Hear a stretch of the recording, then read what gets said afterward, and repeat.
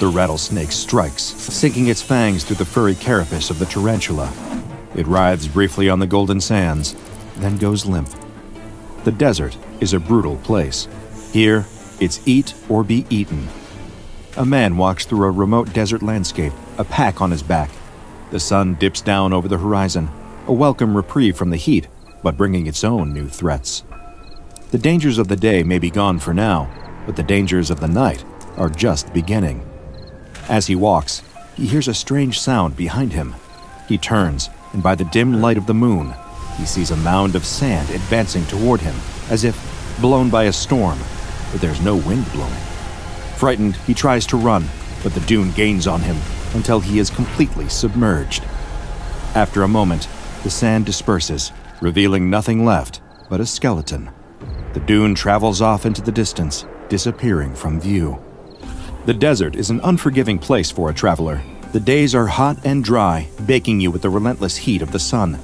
The nights are cold and just as inhospitable as the desert's wild inhabitants come out of hiding, ready to attack any perceived threats or invaders.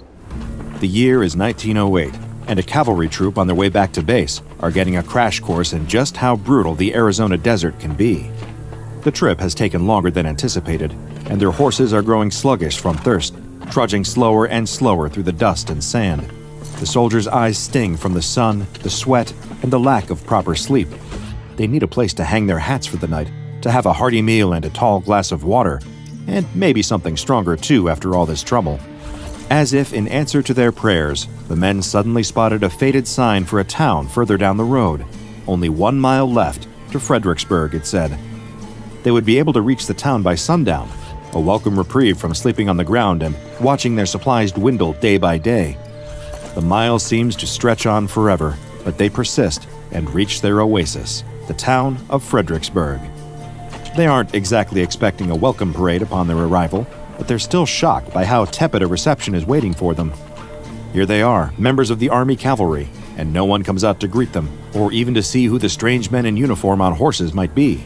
As a matter of fact, the men don't see anyone at all. Not one single soul. They stop in the middle of the town square, climbing down from their horses, and call out, shouting at the top of their lungs. Still, no doors fling open, no windows are cracked, and no one comes to see what all the commotion was. The only evidence that anyone was ever there at all is the buildings themselves, and a few handwritten signs posted throughout the area. The signs are all in German, and none of the soldiers can speak enough German to read them. If they could, they would probably leave the town as quickly as possible, hop on their horses and gallop away until it vanishes from view. But they can't, so they don't. One of the men suggests that the town is abandoned, that it's become a ghost town. The more they see of the town, the more they think he might be right. The buildings are still in good condition, but there's no one inside. It's as if the entire town got up one day and decided to leave it all behind. Then, it sat untouched until the cavalry came. So one of the other men wonders, what should they do? The plan doesn't have to change, another one suggests. A night's sleep in an abandoned town is far better than another night of setting up camp and sleeping on the ground. Near the edge of town, they find a tavern and an adjoining hotel. There may not be any staff or other lodgers, but there's a stable for the horses, plenty of beds, and a few unopened bottles behind the bar. That's more than enough for the night. So they tie up the horses, have a few drinks, sing a few drinking songs, and settle in for what is sure to be the best sleep they've had in many, many days. They're so exhausted and so relieved to find shelter that they don't stop for one moment to wonder what might have caused the residents of Fredericksburg to abandon their homes all at once. Ghost towns don't come out of nowhere, after all. Ghosts have to be made. But exhaustion is a powerful thing, and the allure of a soft, if dusty bed is hard to resist when one's bones are aching and eyelids are growing heavy. So instead of asking questions, they sleep. A deep, blissfully ignorant sleep. A few hours later, one of the men suddenly wakes, jolted from slumber by a horrible high-pitched neigh. One neigh quickly becomes a chorus as more voices join in. The horses, something's wrong. He jumps out of bed and runs down to the stable, expecting to see a rattlesnake or a coyote, or perhaps a thief who snuck into town to loot the empty houses.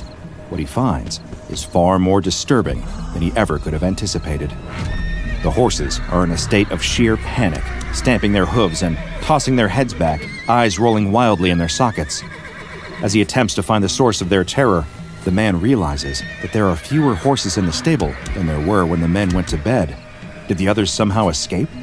He turns to inspect the stable and sees 7 piles of clean, white bones where there once were horses. 1 pile of bones for each missing horse. It's impossible, but he's looking at it with his own eyes. Something was in here with the horses. It attacked, and it devoured them whole and left only the bones behind. What sort of creature could have done this? None that he wants to meet, that's for sure. There isn't anything in the stable anymore, no threat that he can see. He needs to get back inside and warn the rest of the men before whatever did this decides to come back. The other soldiers aren't thrilled to be woken up in the middle of the night, and they're even less thrilled when they hear the wild story of what the man saw down there in the stable. But still, they've never seen him so afraid. So they reluctantly pull themselves out of bed, and some of the less bleary-eyed men agree to join him in investigating the situation.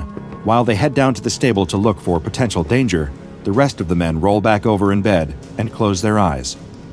No use losing sleep over a situation that's as good as handled.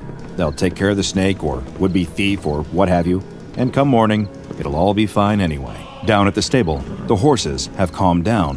Whatever preyed on the 7 horses reduced to bone, it's gone now.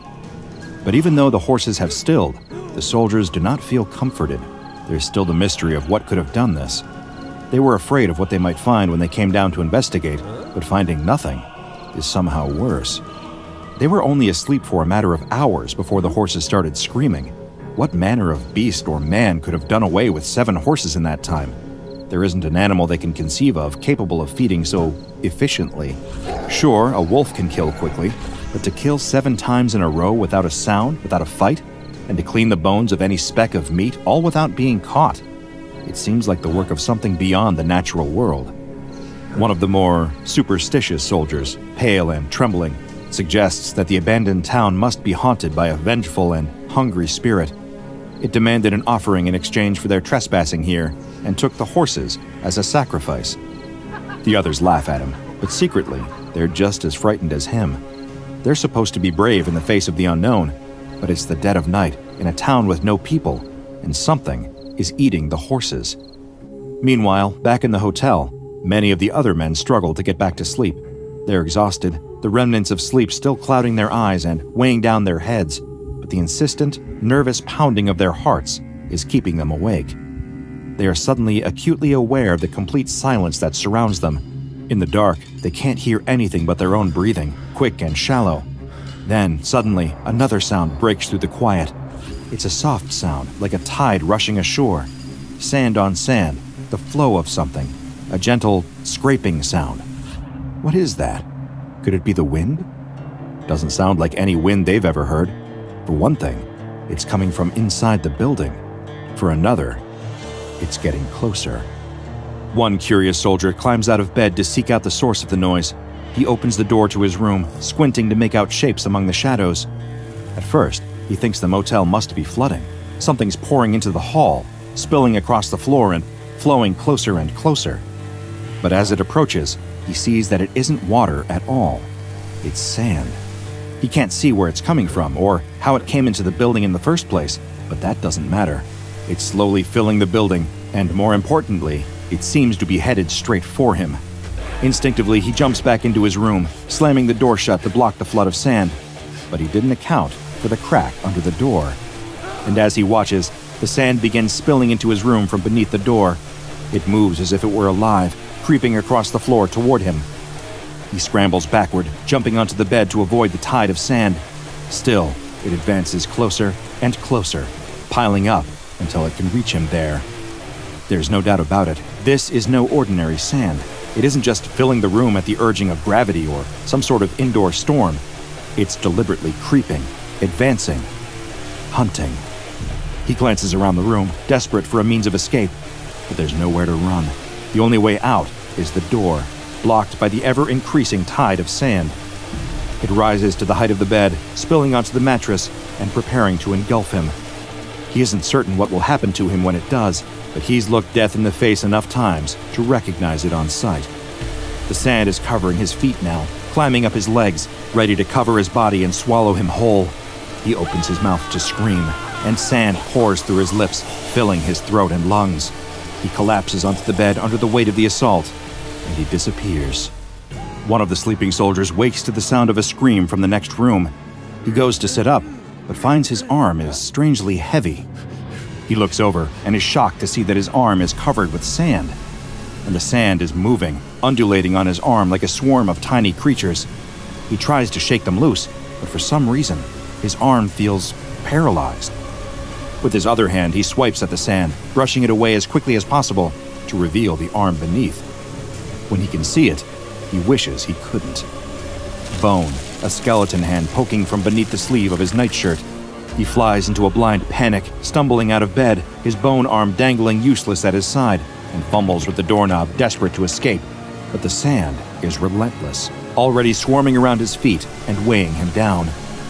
Before he can take a single step out of the room, the swarm of sand overtakes him, and he is buried in a living grave. Throughout the hotel, once thought to be abandoned, but now clearly occupied by something hungry, the men flee their rooms, abandoning belongings to the flood of sand. As they run, they see more and more sand pouring into the walls, like waves and waves of water, ready to drown them. They pull on their boots to protect their bare feet and sprint as fast as their legs will carry them, jumping and weaving around the piles of sand to avoid being eaten until they make it outside. There, the other men have begun to prepare the horses, the horrified screams from inside having served as a pretty clear indication that it is time to take their leave. As they mount their horses and prepare to flee, they realize that 4 men are missing from their ranks.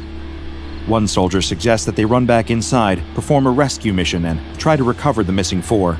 But it is obvious that no one wants to step foot back into that sandy den of death. They don't want to leave any men behind, but the choice is between 4 men and all of them. The sight of another wave of sand pouring through the hotel's door makes up their minds for them, and they climb onto their horses, some riding 2 men to 1 horse, and gallop out of Fredericksburg into the night. The 4 men lost to the sands will never be seen again, joining the rest of Fredericksburg's ghosts. Though it wouldn't be classified for many more years, these unfortunate men had encountered the deadly appetite of SCP-165. SCP-165's organic component resembles a typical parasitic mite, each instance of which is 750 micrometers in length, with 8 legs and a genetic structure similar to that of a house dust mite. The main difference between these organisms and the dust mites they resemble is their hermit crab-like tendency to attach grains of sand to their backs for an as-of-yet unknown purpose. The creatures travel as a colony, numbering in the hundreds of billions or even trillions, giving the appearance of a large dune of sand. In spite of their tendency to move as a pack, SCP-165 instances do not cooperate with one another. Instead, they act in competition with each other, fighting over food with an insatiable appetite. Much like mosquitoes, these mites detect their prey by sensing carbon dioxide and sugars in the air. Once this prey has been sniffed out, the mites will use their legs to climb over each other, rolling toward their target until they have enveloped it. The bite of SCP-165 releases a numbing chemical toxin, similar to the toxins found in mosquito and flea bites. The subject will be unable to tell that millions of mites are biting at their flesh until it is far too late. The swarm stripping them down to the bone in minutes. This numbing effect works so well that some victims have been completely devoured in their sleep without ever once waking up. The SCP-165 mites are nearly invulnerable, resistant to all but the deadliest pesticides. They do, however, avoid heat, seeking shade whenever available and being the most active at night. They show a preference for large, sleeping prey. This dislike for heat and apparent vulnerability to it is the most useful method for containing the mites. While investigating the initial discovery of SCP-165 by the SCP Foundation, I discovered an addendum to the official file. Though some portions had been redacted for, I presume, security purposes, I was able to piece together the most relevant information. From what I can surmise, the United States government has been aware of the existence of SCP-165 for at least 80 years. The mites were first discovered in Fredericksburg, Arizona, a forgotten town formerly populated largely by German immigrants. This town is also, I must note, located in the Tule Desert near the Goldwater Air Force bombing range. Fredericksburg was founded in the late 1800s, and by 1908, it had become a ghost town. Its sudden, strange emptiness was discovered by a passing cavalry troop, who quickly discovered that there was a reason for the disappearance of Fredericksburg's inhabitants. This much I essentially already knew. What I didn't know, however, is that the United States government attempted to exterminate SCP-165 in the late 1950s. In fact, this goal is attributed to the creation of a bombing range in the area, though I was unable to officially confirm this. The bombing range and its subsequent use was able to successfully reduce the population of SCP-165. However, the explosives were insufficient to completely eradicate the threat. So, in the late 1980s, the SCP Foundation opted to intervene and deploy a ground cleanup and extraction team. Mobile Task Force Epsilon 9, aka Fire Eaters, was dispatched to Fredericksburg to extract and contain SCP-165 by any means necessary. Upon entering the decrepit town, the task force was met with an ominous sight. Vacant buildings lined the streets, left in disrepair but otherwise untouched. The only sign that life was ever there at all was the bones, animal and human alike, littering the dusty ground. One MTF member spotted a sign, hand-lettered in German, reading, Vorsicht vor dem kriechenden hungrigen Sand. Though he didn't speak German, one of his fellow task force members did, and translated it for the others. Beware the creeping, hungry sands. With this ominous warning in mind, MTF Epsilon 9 advanced into a nearby house to investigate. There, they found the floors completely covered with mounds of sand. The untrained eye might just assume that this was ordinary sand, but the task force knew better. These were instances of SCP-165 hiding from the heat and sunlight beneath the shelter of this roof. At the first sign of movement, their suspicions were confirmed, and the MTF members produced their flamethrowers, assaulting SCP-165 with blasts of fire until the movement ceased. These measures proved highly successful, melting the sand to glass and repelling whatever mites were not trapped inside.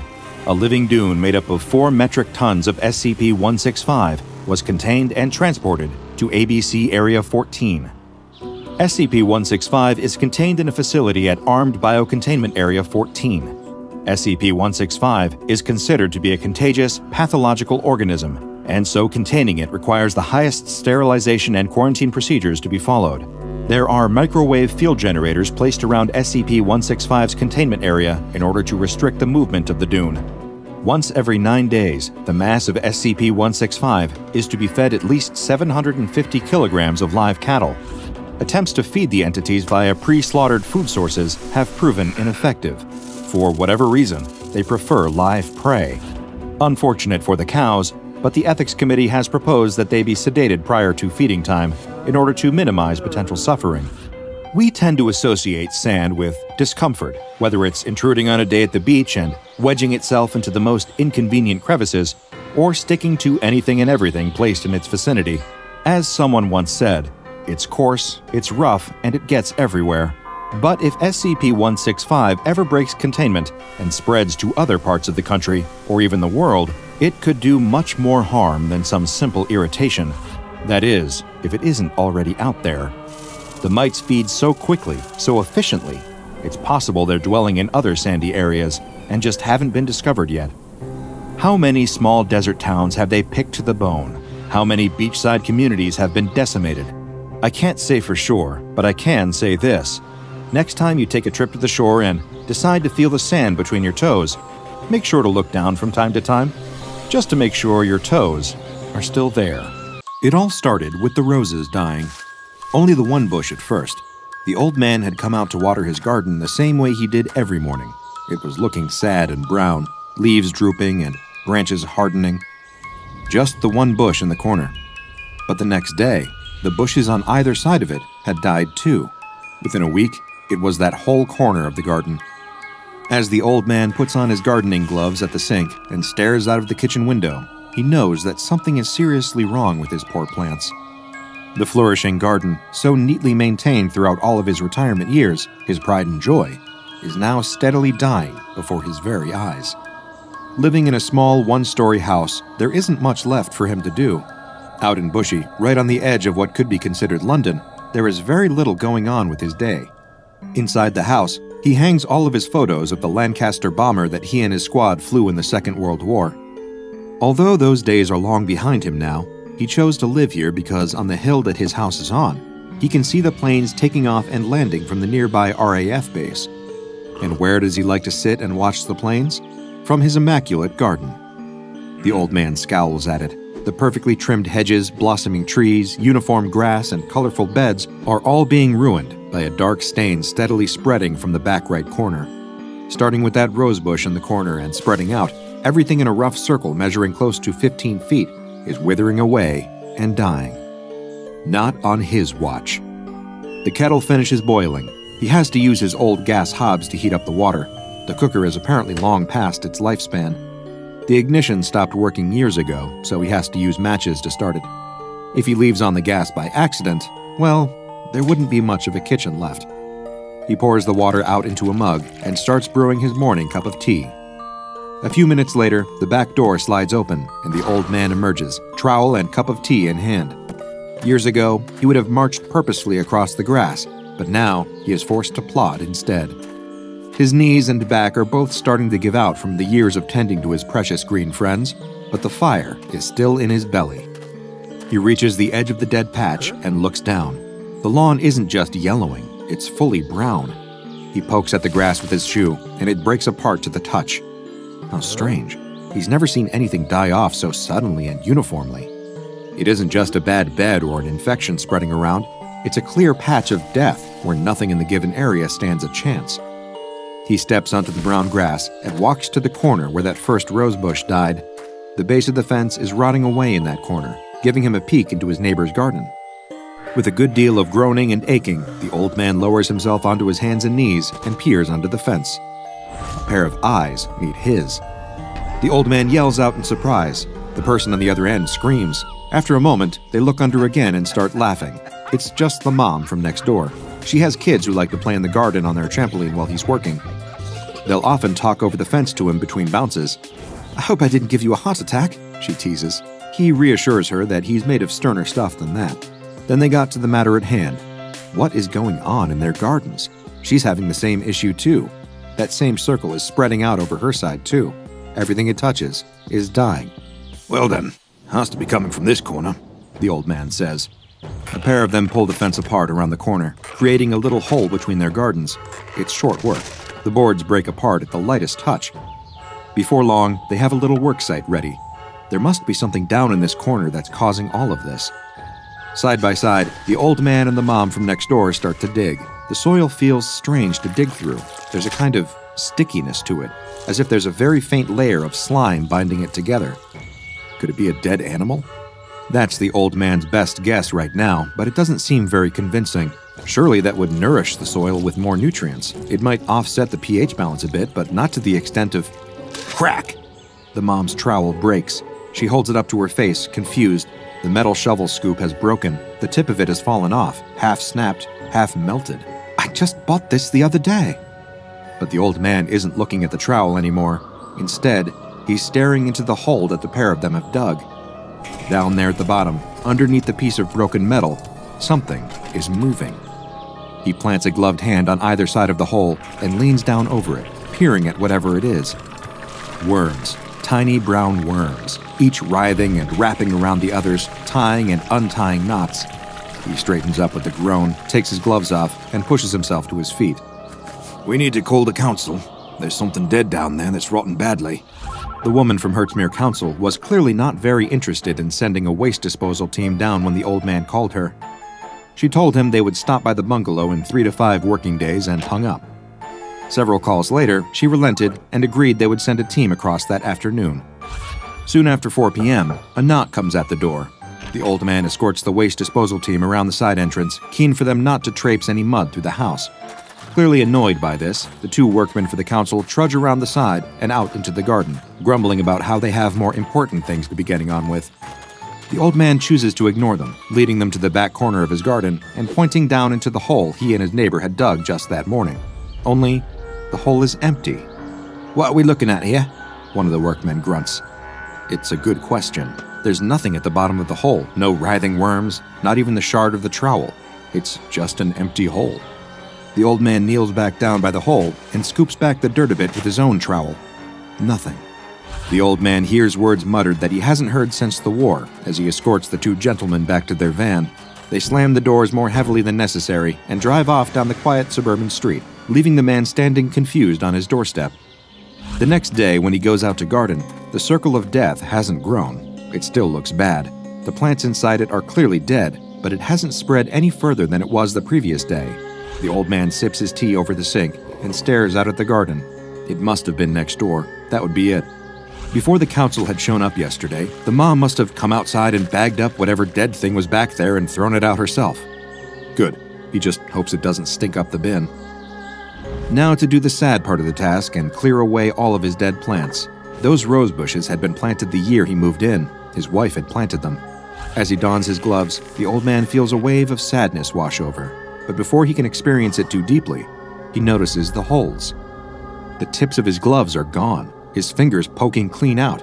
In fact, looking down at his trousers, he notices a pair of holes on the knees of them from where he'd been kneeling in the dirt yesterday. A knock at the front door makes him jump. He goes out to see the mom from next door standing anxiously outside his place. She's glancing up and down the street as she talks. She asks if he's seen either of her boys. He shakes his head, hasn't seen them all day. He reassures her it's probably nothing. Back in his day, boys used to go out of the house first thing in the morning and be back for dinner.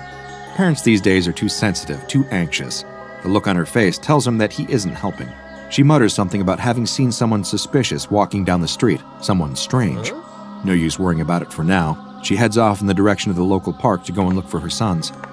The old man calls out to her as she leaves, thanking her for sorting out the dead animal from the end of the garden. She looks back at him confused. She hadn't touched it. All the rest of the day, the old man stands by his curtains, twitching them open every now and then to peer out and see if the boys are anywhere to be seen. He's locked all of his doors and left the keys under his pillow, but sunset comes and goes. Nighttime creeps over the suburbs. No children in sight.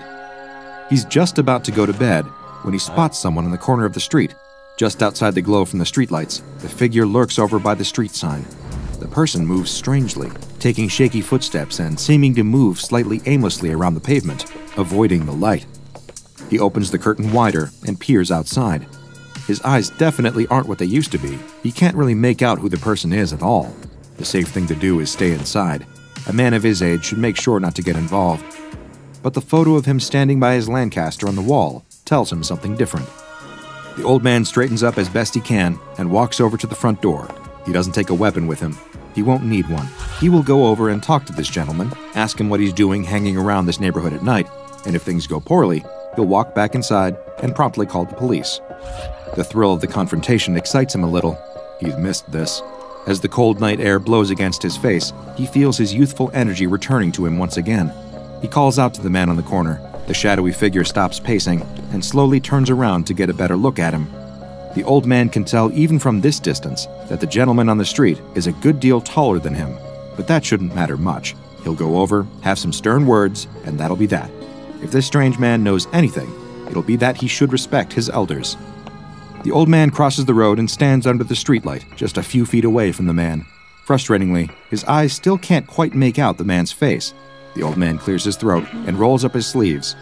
Sir, this is a residential neighborhood with young children and an excellent relationship with local law enforcement. I would advise you to move along, or we'll be forced to call the authorities. But the sound that greets the old man is enough to immediately do away with any of his bravado.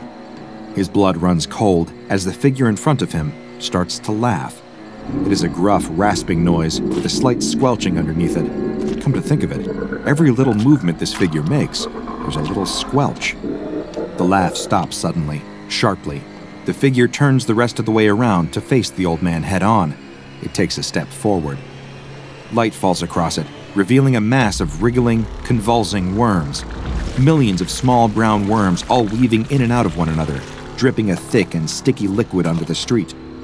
The creature has no face, no features, no skin, nothing.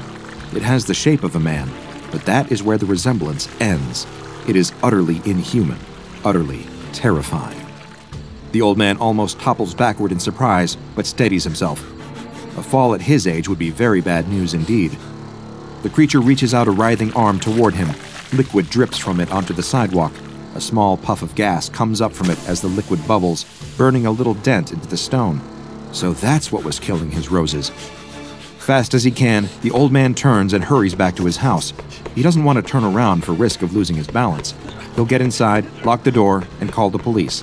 They will know precisely what to do. That squelching sound is behind him, taking shaky, inhuman steps to follow him.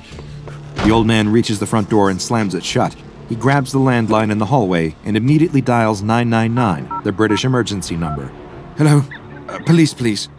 There's a gentleman loitering outside my domicile. He appears to be made of worms. Worms, yes. No medication. Just myself.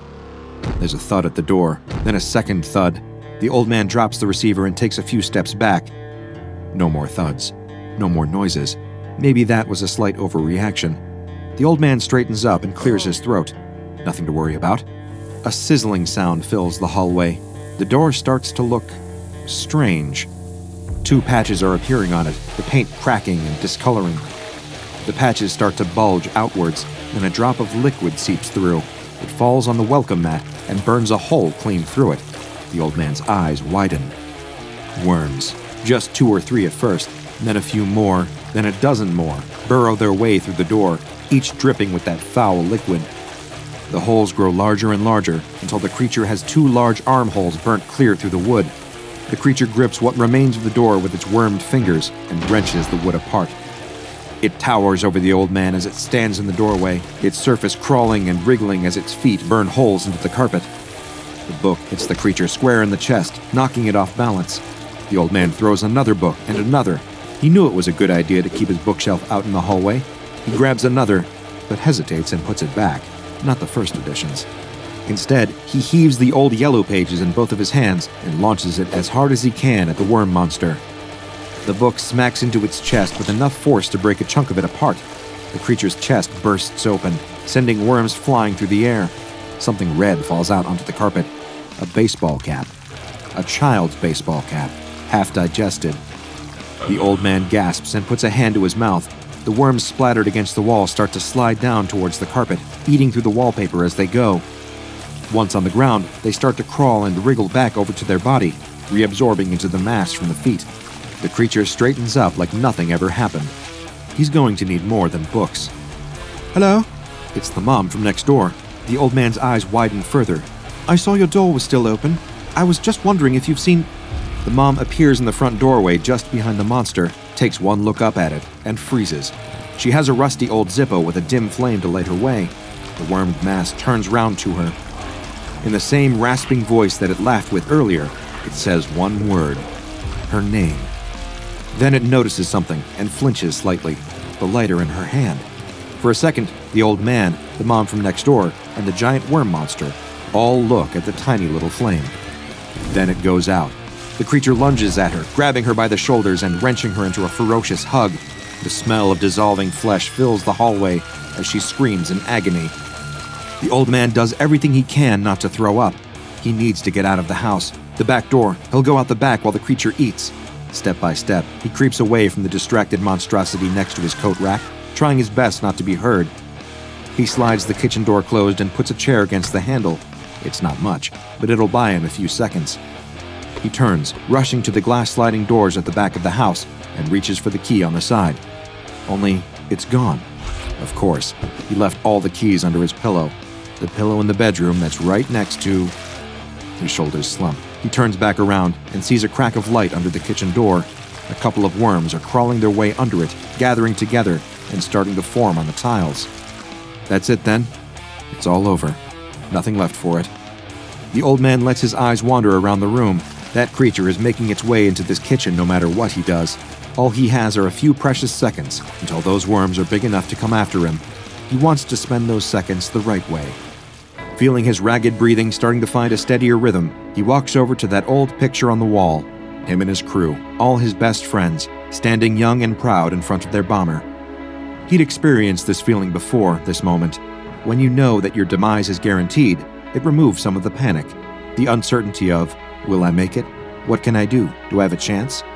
It's a sickly thing. It leaves you in the lurch, trying desperately to battle against your own nerves. Once it's decided, however, well, then everything becomes a lot clearer. He'd felt this way in the war, when their bomber was shot at while flying over occupied France. They were steadily losing altitude and airspeed as they crossed back over the channel. The 7 of them had each taken a quiet moment to say their prayers and look out at the stars flitting above them. Only, they hadn't died. In fact, they were all being incredibly foolish. The solution was so simple that when the old man's rear gunner suggested they just drop all their remaining bombs onto the water to save weight, the group of them had all burst out laughing.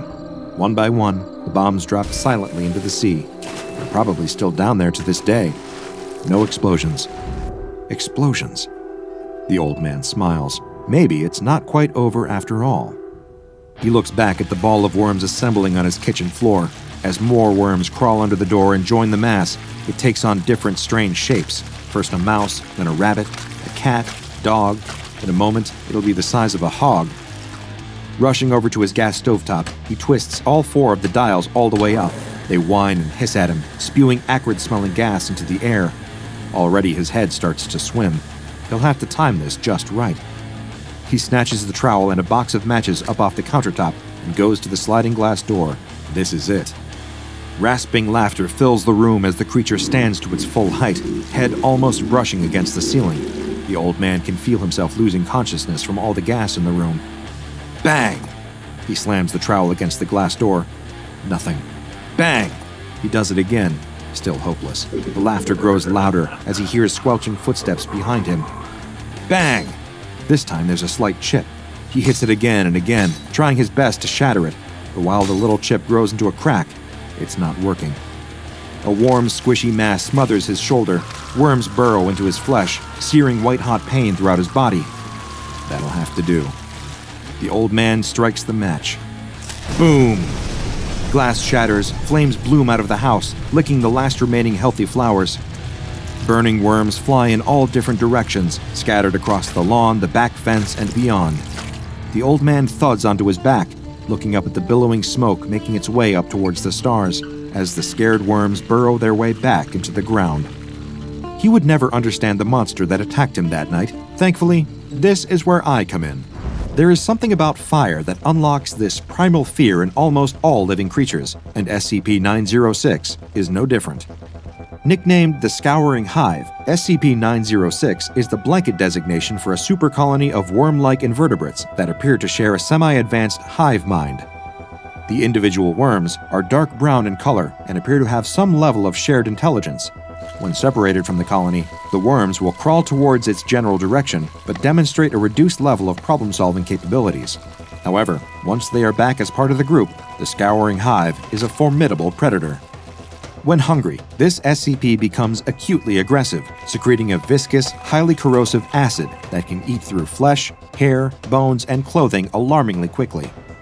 Capable of adapting its form to mimic other animals and humans, this SCP seems to find a level of thrill in the chase. Able to parrot a very rudimentary estimation of human speech, it can say names and even laugh, which it often does while pursuing its prey. It is theorized that this ability to impersonate others is used to lure subjects into dangerous situations, like young children playing alone in their garden, hearing a strange noise from over the fence. While it can take various forms, the SCOURING HIVE is at its most lethal when it chooses to attack directly. Taking the form of a kind of carpet of worms, it flows across the ground quickly, climbing surfaces, squeezing through narrow gaps, and finding creative solutions to stalk otherwise inaccessible targets. It has been known to swarm through various circuitous routes like drain pipes and air vents while on the hunt. Once it has reached its prey, it envelops them, coating them in that acidic secretion that rapidly breaks down living tissue into a slurry for the worms to consume. While it is unclear whether this is a genuine reaction or just another instance of parroting, this SCP seems to enjoy gloating at this stage, laughing at and mocking its prey as it consumes it. How a colony of worms has reached this level of cognition is unknown.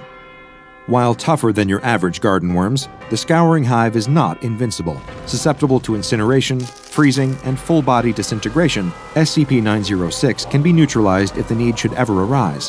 When under existential threat, the colony will begin to undergo a period of rapid reproduction. As long as just a handful of worms survive, the colony is able to rebuild itself quickly.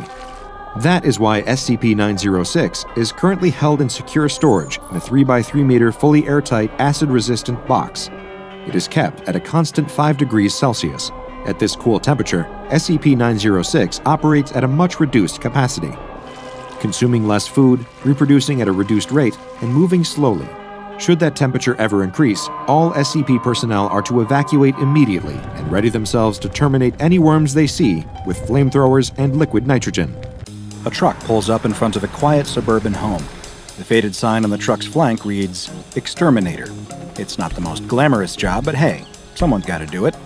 In all his years of extermination work, this exterminator has seen it all. Ants, termites, rats, but he's never taken a job that he couldn't handle. As he looks out at this sprawling suburban home, he can't help but notice the nicely manicured lawn and the beautifully sculpted topiaries. The trash cans are neatly stacked on the curb, ready for pickup. It doesn't look like the sort of home that would have a vermin problem. But then again, this exterminator knows better than anyone that looks can be deceiving. People often think that only run-down slums will attract vermin, but he knows that even the cleanest kitchens can still have a problem with unwelcome invaders. He jumps from his truck and walks up to the front door, carrying his equipment on his back and a clipboard in his hands. He quickly reviews the specifics of this job from the paper on his clipboard. A woman called his company complaining about a major cockroach infestation, demanding that they send someone right away. He remembers that she sounded downright frantic on the phone, much more agitated than you would expect from a little cockroach problem. Then again, he thinks some people just really don't like bugs. He rings the doorbell and waits. A crabby-looking old woman answers the door. "It's about time that you got here," she snaps. "There's a huge cockroach infestation in the basement, hundreds of them. I want you to go down there and do something about it." "Absolutely, ma'am," says the exterminator politely. Part of his job is assuaging frantic customers. He's used to this sort of thing. So many homeowners are absolutely terrified of insects that they fall to pieces at the sight of a spider or a cockroach. He's accustomed to dealing with all manner of creepy crawlies, so he's not at all worried. He's sure this will be an easy job. "You're in good hands with us. We'll kill those roaches dead," he says, recalling the company slogan that he's required to repeat. "They're in the basement," says the old woman. "I've tried to kill them, but there's too many of them, and they're too fast. I'm way too old to be running after a bunch of bugs. It tires these old bones out. I was down there with a spray can myself, but I just keep getting too tired to keep it up. It's almost like those bugs were making me sleepy." "Of course, ma'am." The exterminator can barely keep from rolling his eyes as this old woman continues to rattle off complaints about the cockroaches in her basement. Of course, there's an easy explanation for all of this. This woman is very old, so she wouldn't be able to run around much without tiring herself out. That's much more plausible than believing that the cockroaches were somehow magically draining her energy. But again, he's used to listening to all sorts of crazy stories from frightened clients, so he doesn't give it much thought. "Then I'll take a look and see what kind of problem you have." The exterminator opens the door to the basement and peers down into the darkness. He gropes blindly for the light switch, and eventually his fingers connect. He flips the switch, and a bare light bulb hanging from the ceiling flickers on. The stairs leading down into the depths of the basement are warped and rickety. He makes a mental note to watch his step as he descends. The boards ominously creak under his feet. The basement is filled with junk, all the accumulated debris of the owner's whole life. He sees piles of cardboard boxes overflowing with old books and raggedy clothes. Paint cans are stacked in the corner in defiance of any pretensions to fire safety. The boiler rattles and wheezes. It sounds like it might need to be replaced fairly soon. The air smells damp and musty, and he wonders if the old woman has ever cleaned this basement.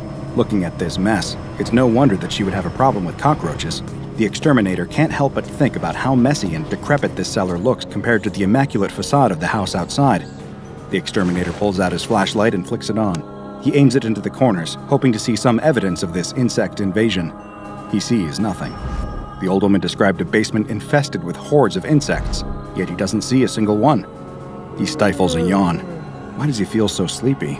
This job must be more draining than he thought, because he's already feeling spent. Could it be that the old woman was right?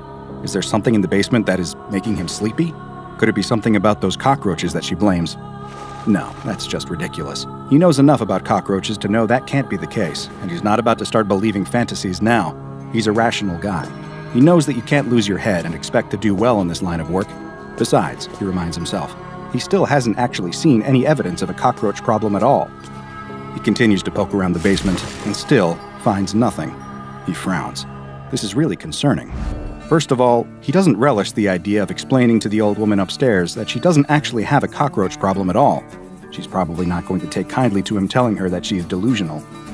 But also, he was hoping that this would be a big job. If he can't find any bugs, he won't be able to justify charging the old woman for this visit. What a waste of his time. Suddenly, he catches movement out of the corner of his eye. He spins around, aiming his flashlight into the corner, just quick enough to see something scuttle through a crack in the wall. Did he imagine that? No, he tells himself. He definitely saw something. Great. He approaches the corner, his spirit suddenly buoyed again. He's happy that he'll actually have something to report to his upstairs client. Maybe he'll find a whole nest in that crack. That would be great. He could justify recommending a full house fumigation then, and that would bring some much-needed cash into the business. He narrows his eyes and peers closer. Even with his flashlight being trained on the crack, it's so dark in the basement that it's hard to see. He can see the wooden boards of the house's superstructure through the flaking paint on the wall, and if he squints just right, he thinks he can just see something squirming right there between the boards. Whatever it is, it stops moving when his flashlight beam washes over it. That's very unusual. He knows from experience that when you turn over a rock, bugs will always race for cover. They aren't smart enough to play dead, yet that's exactly what it looks like this insect is doing. He rubs his eyes with his free hand, trying to blink away his sudden sleepiness. He's feeling even drowsier than before, but he really needs to finish this job. He moves in closer, and the cockroach decides to make a break for it. The insect skitters away, desperately trying to worm its little gray body between the boards to escape. The exterminator moves fast. He pulls a pair of tweezers from his pocket and pinches them closed on the squirming insect's abdomen before it can wriggle away. He holds it up close to his nose so that he can get a better look at his prey. The exterminator laughs. He's seen every kind of insect in his time, and he can recognize a cockroach when he sees it. This is no cockroach. He can tell from a glance that he's looking at a perfectly harmless cricket. Like so many people, that old woman must have just panicked at the sight of a bug and assumed it was a cockroach. That's good. Most people don't mind having crickets in their home, so this old lady will probably be happy to hear the news. Then again, is it a cricket? When he looks closer, he sees that it's got some unusual features. There are strange barbed hooks visible on the underside of its abdomen, sharp enough that even an experienced exterminator like him thinks better of holding this thing too close to his face. Are those stingers? Could this bug be poisonous? And even stranger, if he looks closer, he thinks he might even see metal wires protruding from its exoskeleton. The exterminator yawns again, rubbing his eyes. He suddenly feels so sleepy. What's wrong with him? Did he not get enough sleep last night? I should have had a second cup of coffee this morning, he tells himself. Why can't I keep focused? His words trail off as, all at once, sleep overtakes him. He collapses to the floor with a thud, dropping his tweezers. The cricket bounces free as the tweezers fall from his hands. The cricket drops to the floor and quickly rights itself. Instead of running, though, the tiny insect turns around. It skitters toward the prone form of the exterminator, making a straight line for his head as if it were moving with intelligent purpose. This doesn't look like the frantic, stimulus response movements of an insect. The insect crawls over the slumbering man's face, hoisting itself over his chin, then lips, and then right up to his left nostril. With one sudden movement, the cricket slithers up his nose and disappears. The exterminator snorts and mumbles in his sleep, but the sensations of an insect wriggling up his nose does nothing to rouse him from his sleep. After a few minutes, the exterminator blinks his eyes open. He sits up with a groan and rubs his head. What the hell just happened? Did he pass out? How embarrassing. He looks around, finding his tweezers and his flashlight on the ground next to him. But no matter where he looks, he can't see the insect anymore. Where did it go? He returns to the crack in the wall for a second look, but sees nothing. Absently, the exterminator rubs his nose. He feels a vague discomfort in his sinuses, and he wonders if maybe his allergies are acting up. But otherwise, he remembers nothing about his bizarre experience. He probes his fingers into the crack and wiggles them around, hoping to find some evidence of the missing insect. There's nothing there. Well, at least he knows what he's dealing with, and it's definitely no cockroach. Eventually, he shrugs his shoulders helplessly and returns upstairs.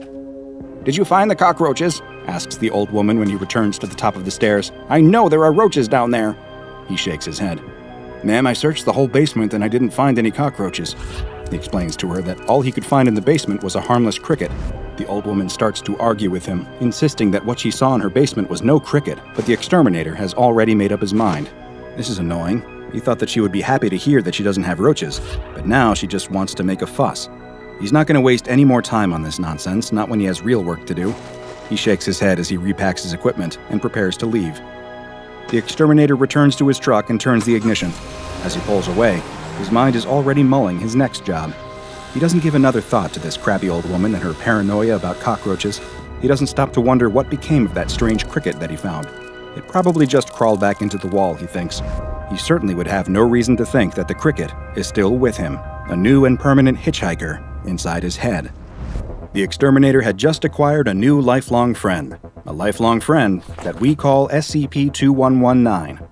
SCP-2119 is a biomechanical creature that resembles a small gray insect, ranging from 5 to 15 millimeters in length, with a segmented body, 6-jointed legs, and protrusions from the head and abdomen that resemble antennae and oviposters respectively. However, SCP-2119 does not appear to reproduce by any means known to man, so these oviposters are likely simply a form of mimicry, something added to give SCP-2119 the appearance of a common insect to make it less conspicuous to humans. Genetic testing has determined that the organic parts of SCP-2119 are largely identical to those of Gryllus rubens, otherwise known as the southwestern field cricket. One notable difference between SCP-2119 and the field cricket, though, is that SCP-2119, also known as the transmitting parasite, has 6 barbed hooks on the underside of its body. Strangely, SCP-2119 also contains mechanical parts, including silicon parts that do not match any known make and platinum wiring, leading Foundation researchers to assume that SCP-2119 is an artificial life form. At this moment, who made SCP-2119 and why remains a mystery. In many ways, SCP-2119 not only looks like a normal insect, but also acts like one. It apparently possesses extremely rudimentary self-awareness and intelligence comparable to that of its insect brethren, being able to sense potential hosts or detect danger. It displays many normal self-preservation instincts common to insect life. If discovered by a conscious human, it will flee or hide, but it does possess one self-defense measure that no normal insect does. Any human who comes into the proximity of SCP-2119 will start to feel drowsy, eventually succumbing to unconsciousness within 3 to 8 minutes. Once a human subject is unconscious, SCP-2119 will enter their head, either through the nostrils or the ear canal, and eventually make its way to the subject's brain, where it will use its barbed hooks to attach itself to the corpus callosum, which are the nerve fibers that permit communication between the left and right side of the brain. The human subject will gradually wake up with no memory of the event. After waking, the subject will return to their normal routine and continue living just as if they were unaffected. It does not appear that infection with the transmitting parasite causes any physical, mental, or psychological damage to hosts or impairs their daily lives in any way. All attempts to physically remove SCP-2119 from a host's brain have so far resulted in the death of the host, as SCP-2119 appears to have some way of halting a host's brain activity when it's threatened. Once a host is dead, SCP-2119 will exit the host's head, again either via the nostrils or ear canal, when it determines that no other humans are in the area. Once SCP-2119 has taken up residence in a host's brain, it will start broadcasting a 514.1875 MHz radio signal with a range of approximately 3 kilometers, consisting of a tone lasting 0.05 seconds at 2-second intervals, possibly with the intent of locating other infected human hosts. Once a connection has been established, specimens will transmit a continuous stream of tones of variable lengths between instances, ranging from 70 Hz to 1,305 Hz, with wavelengths ranging from 480 centimeters to 25 centimeters.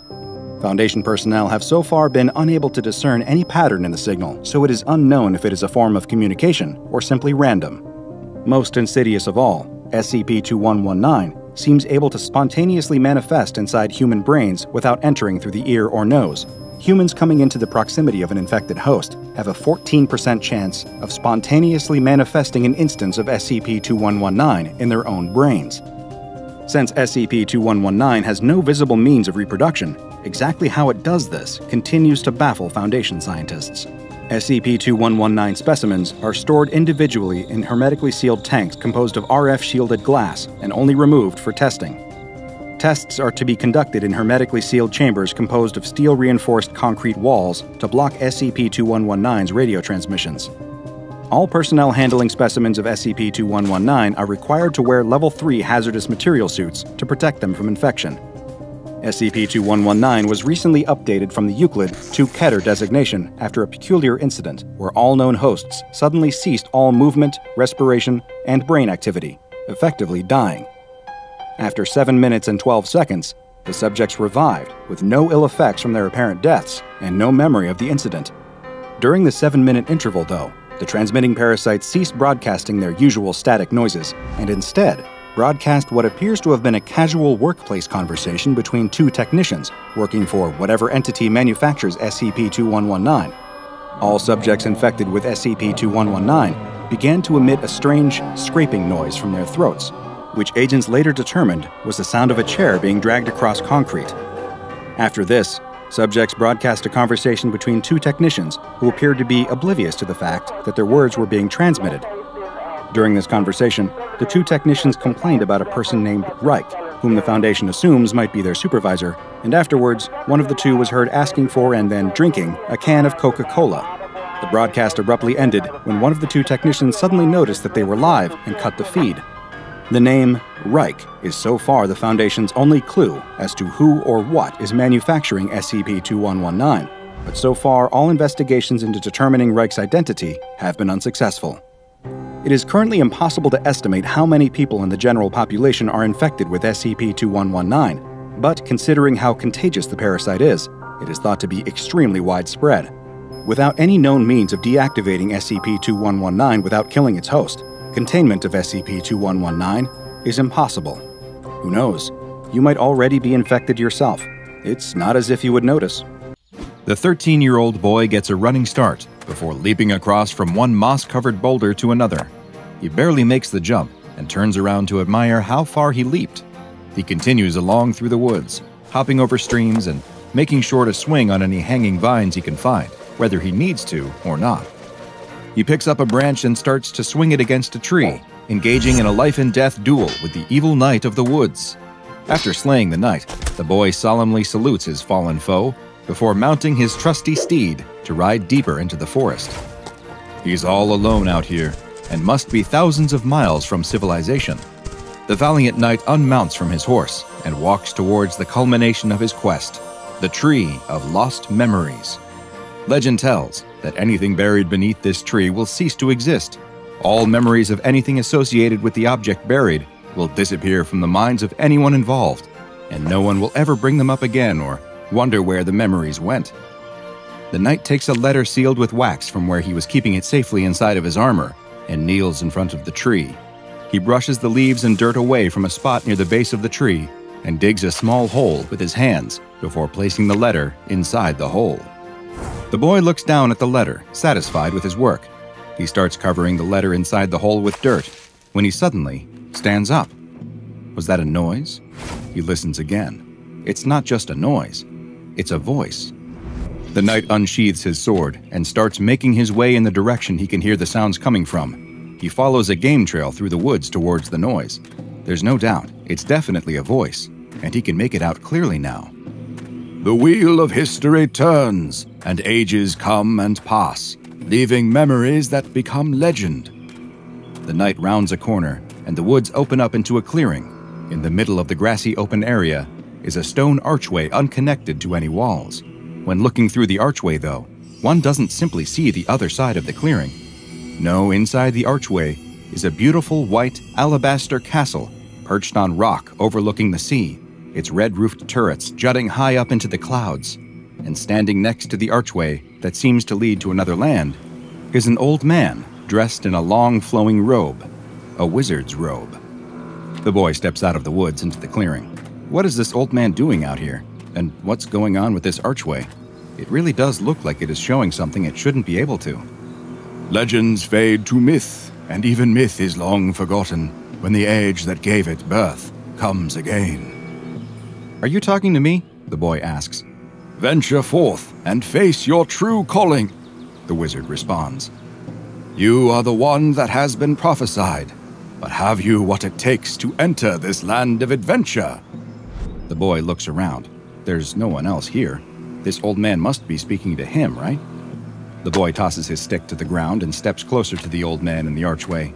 He can see now that the surface of the archway appears to be shimmering, as if it were a vertical surface of water. Only the truest of hearts may enter the magical archway, but for the fair and brave, a great quest awaits. A quest? For me? The boy asks, but again, the old man doesn't respond. He doesn't seem to be looking at him either. Is this wise old man in the woods blind? The boy gets much closer now, close enough to wave his hand in front of the old man's face, but there's no reaction. He really must be blind.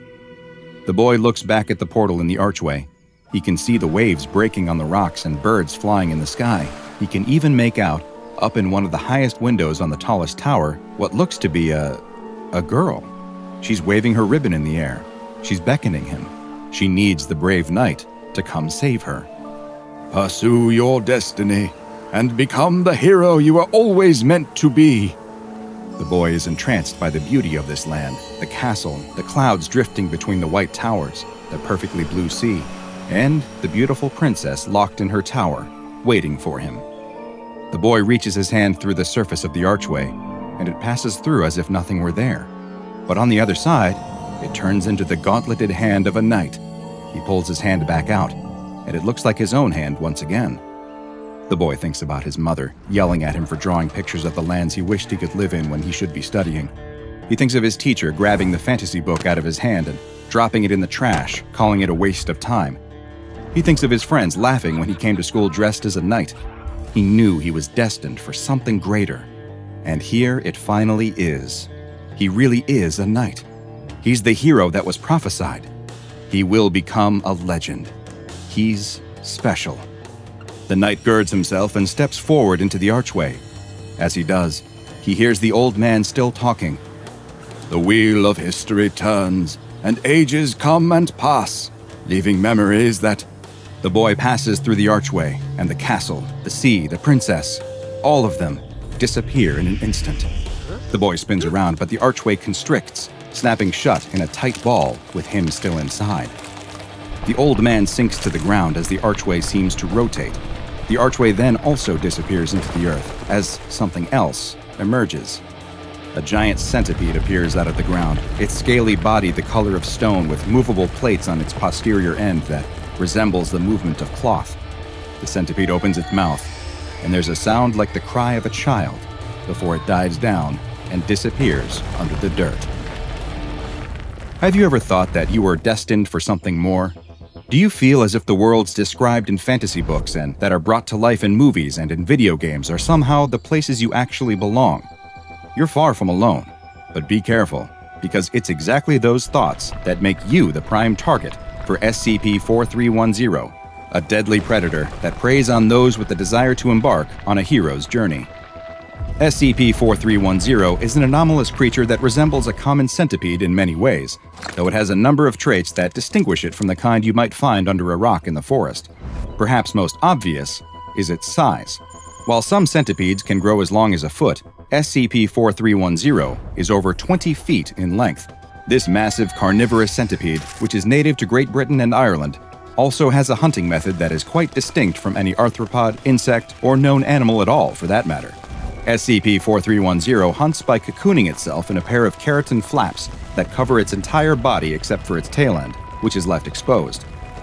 The centipede then buries itself in the ground, keeping its head and the majority of its body under the ground, except for a portion that arcs above the ground in a semicircle shape, as well as its exposed posterior.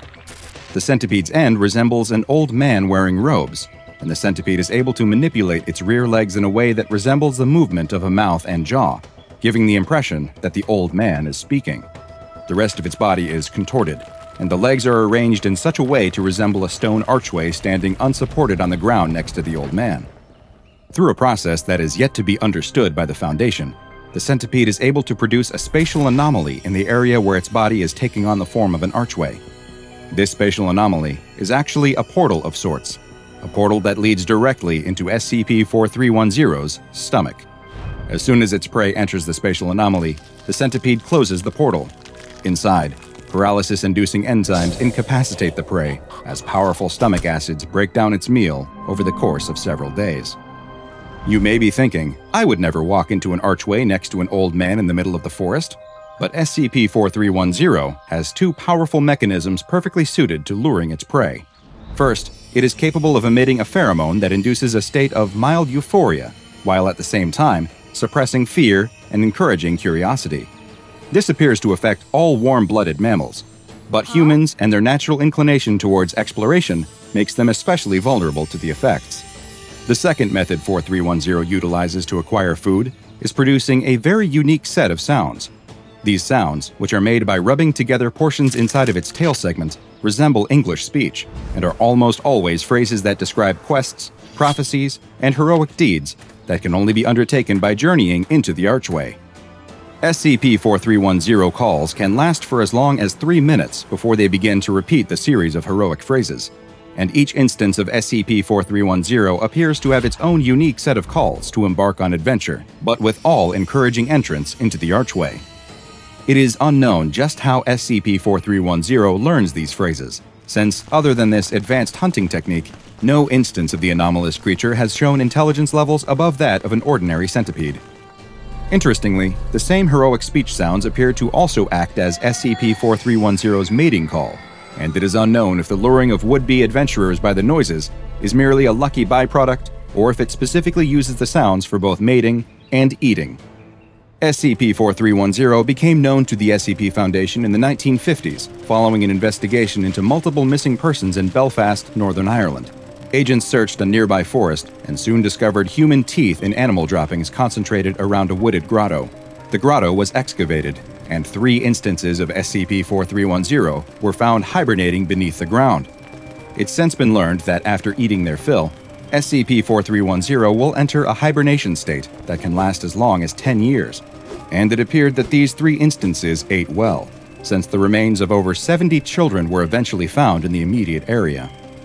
SCP-4310 has been classified as Euclid, and currently 1 instance is kept in a containment cell for observation and testing. The cell has been filled with a thick layer of soil resembling that found in the temperate forests of Great Britain, and once per week, 5 piglets are introduced into the Centipede's enclosure. Mobile Task Force Lambda-12, codenamed Pest Control, is dispatched to areas where there are reports of old men resembling wizards encouraging people to step through a magical archway, and the MTF agents are to exterminate any instances that they find in the wild.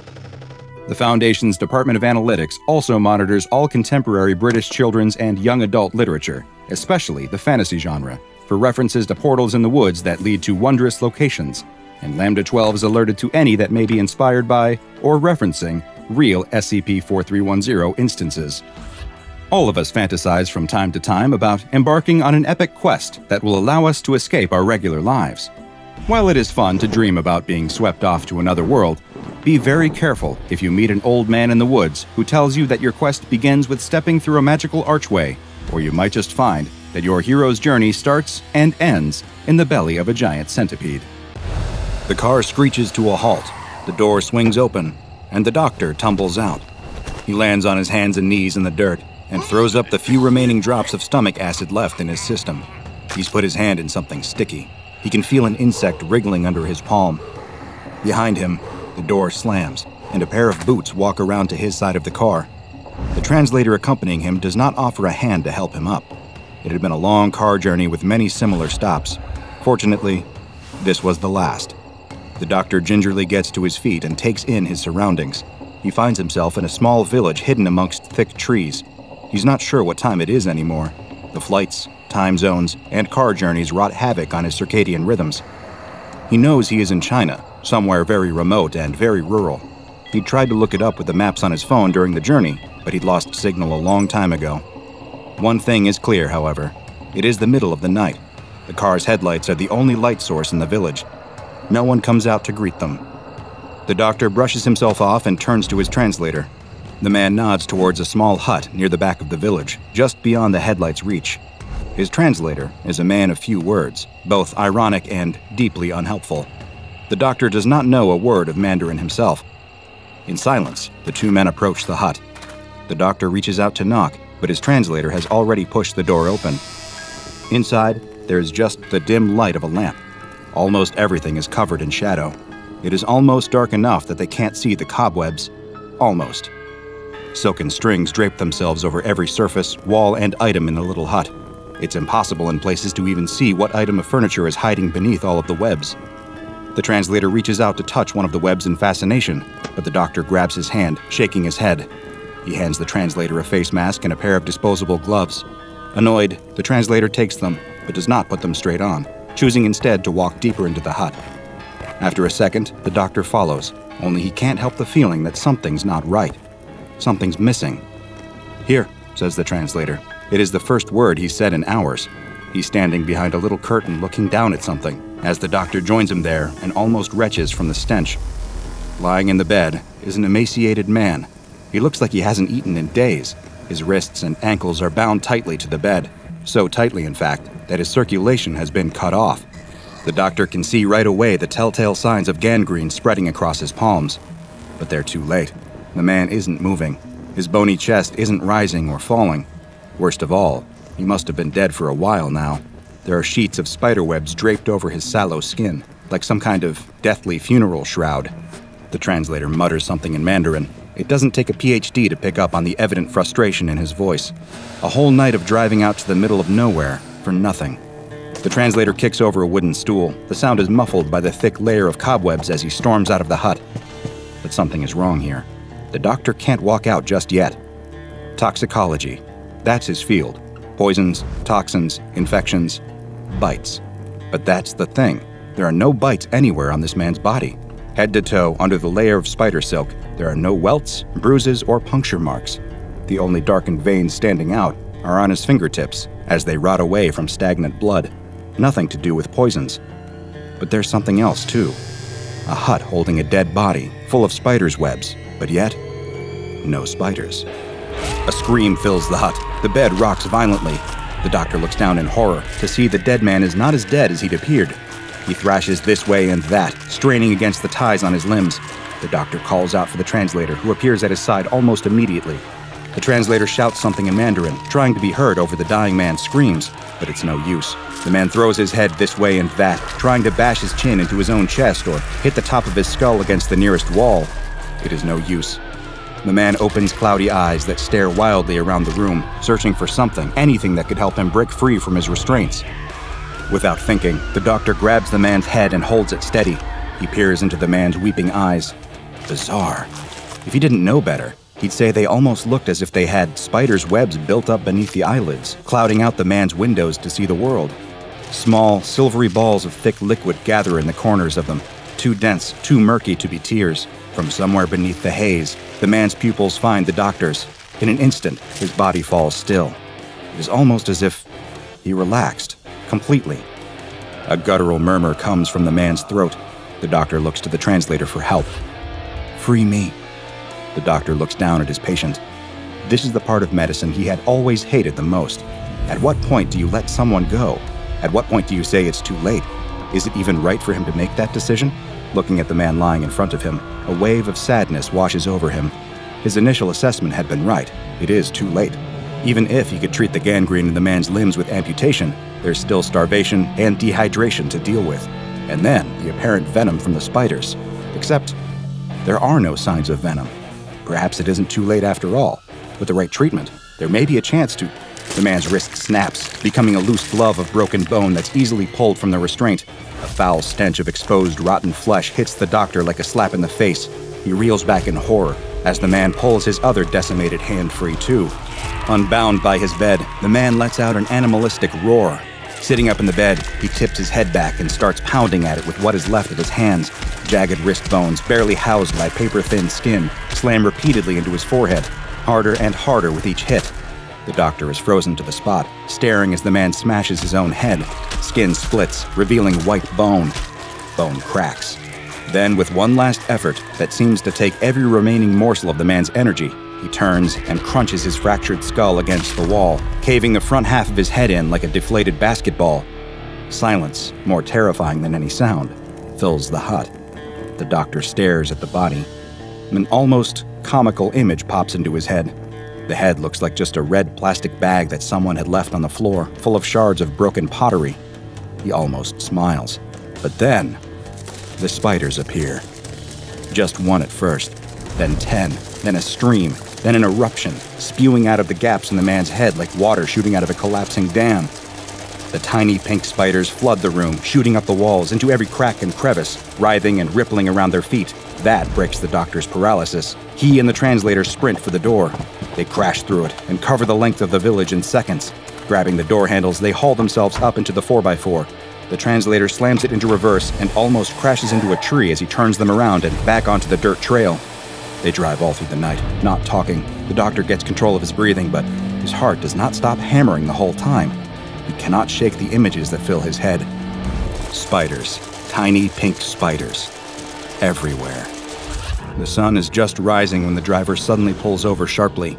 His eyes are wide, his face deathly pale. He doesn't say a word as he sits forward, reaches down the back of his shirt, and pulls out one tiny pink spider.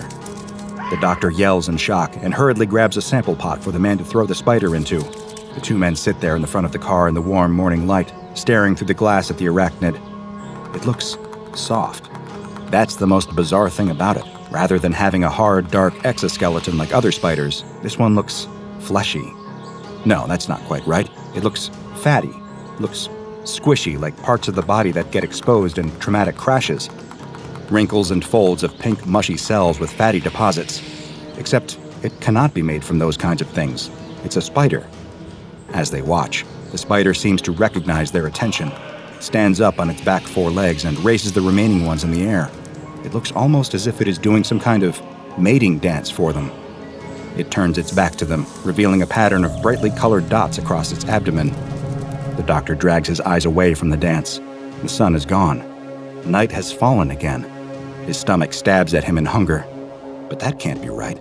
It was sunrise only a few seconds ago. The headache had started as he sat down on his flight. Now, 5 hours in and somewhere over an ocean, he knows he is not going to sleep tonight.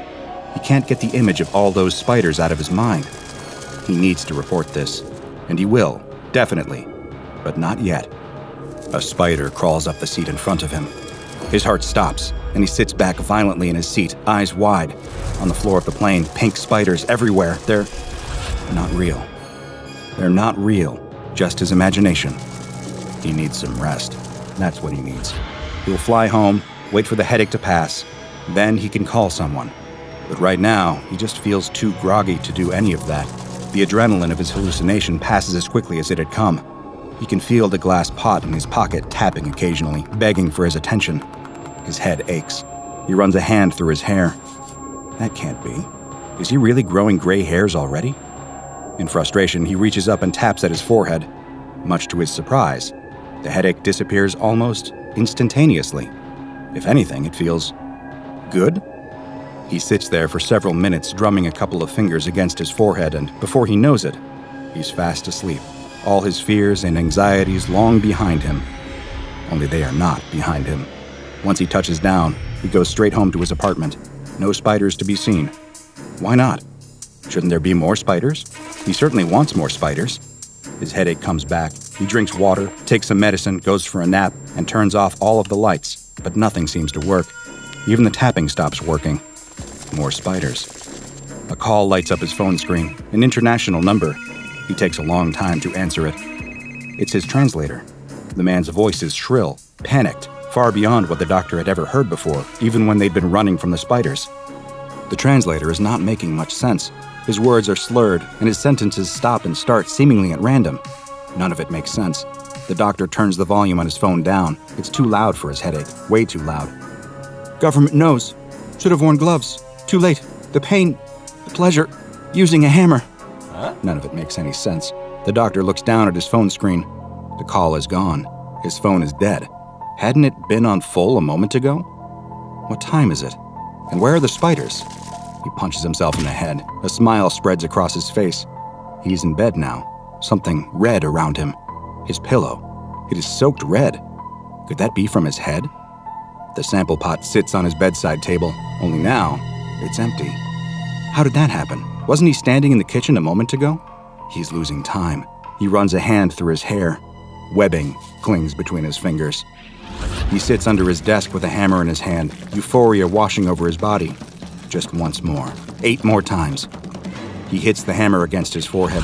Endorphins flood every cell of his body, so powerful he almost passes out as the pleasure chemicals crawl inside of him, oozing silk through the pores of his skin.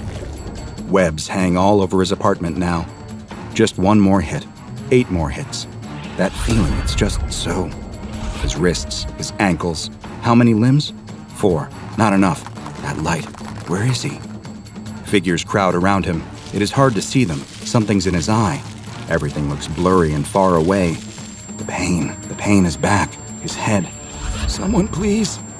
He screams and pulls against the bindings on his limbs. The pain. It's impossible. He needs to make it stop. Just one hit. Just one more hit from the hammer. That'll be enough. Something is behind his eye. He can feel it. Something crawling on the back of his eyeball. But that doesn't matter. None of it matters, except getting his pain to stop. No more headaches, just one more hit. That's all he needs. The hospital staff have never seen anything like this before. They're out of their depth here. In the dead of night, they arrange for the doctor to be transferred to a specialist facility in the back of an ambulance. It is a challenge to get him out of his bed, as the spider's webs secreting from his skin have all but tied him to the linen. As fate would have it, a drunk driver gives the doctor his final wish. Not seeing a red light, the driver plows full speed into the side of the ambulance, sending it spinning off the road and down a hill, killing everyone inside, including the doctor. When police arrive at the scene in the early hours of the morning, they find the driver sitting on his own, staring at some small insect by the wreckage. The driver is unharmed by the incident. His only complaint as he spends the following night in police custody is that he feels a mild headache coming on. Anyone experiencing that headache is likely already too far gone from their exposure to SCP-632, an anomalous species of cognito-hazardous arachnids nicknamed Intrusive Arachnid Thoughts. Unconfirmed reports of mysterious spider colonies have been springing up across Asia, particularly in rural China, for several decades in connection with this anomaly. In 1972, the population of an unnamed town in the Anhui province were found to have been almost entirely wiped out. An entire town of corpses, each with their heads caved in, brain matter missing. With 106 dead, with 23 injured, this case is to this day the deadliest confirmed SCP-632 breach. Strange as it may be, physiologically speaking, SCP-632 could be considered cute. Their bodies are squishy in texture, bright pink, and are in fact made up of human tissue, brain tissue to be exact, coated in a layer of protective fat. As happened to our unfortunate doctor, SCP-632 reproduces parasitically within the human skull.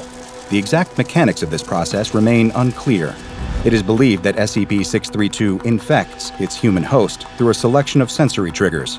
Those infected have each testified to having been exposed to the following. Firstly, viewing the pattern on SCP-632's abdomen exposed during the dance that the spiders often do under observation. Secondly, making physical contact with SCP-632. And lastly, through exposure to as yet unidentified chemical compounds secreted by the older SCP-632 instances. This is where luck was not on our doctor's side. He was smart enough to wear gloves during his encounter with SCP-632 in China, which may have been enough to protect him from being infected. However, upon his arrival as he fell out of the car, his hand landed directly in an SCP-632 web housing a solitary live spider.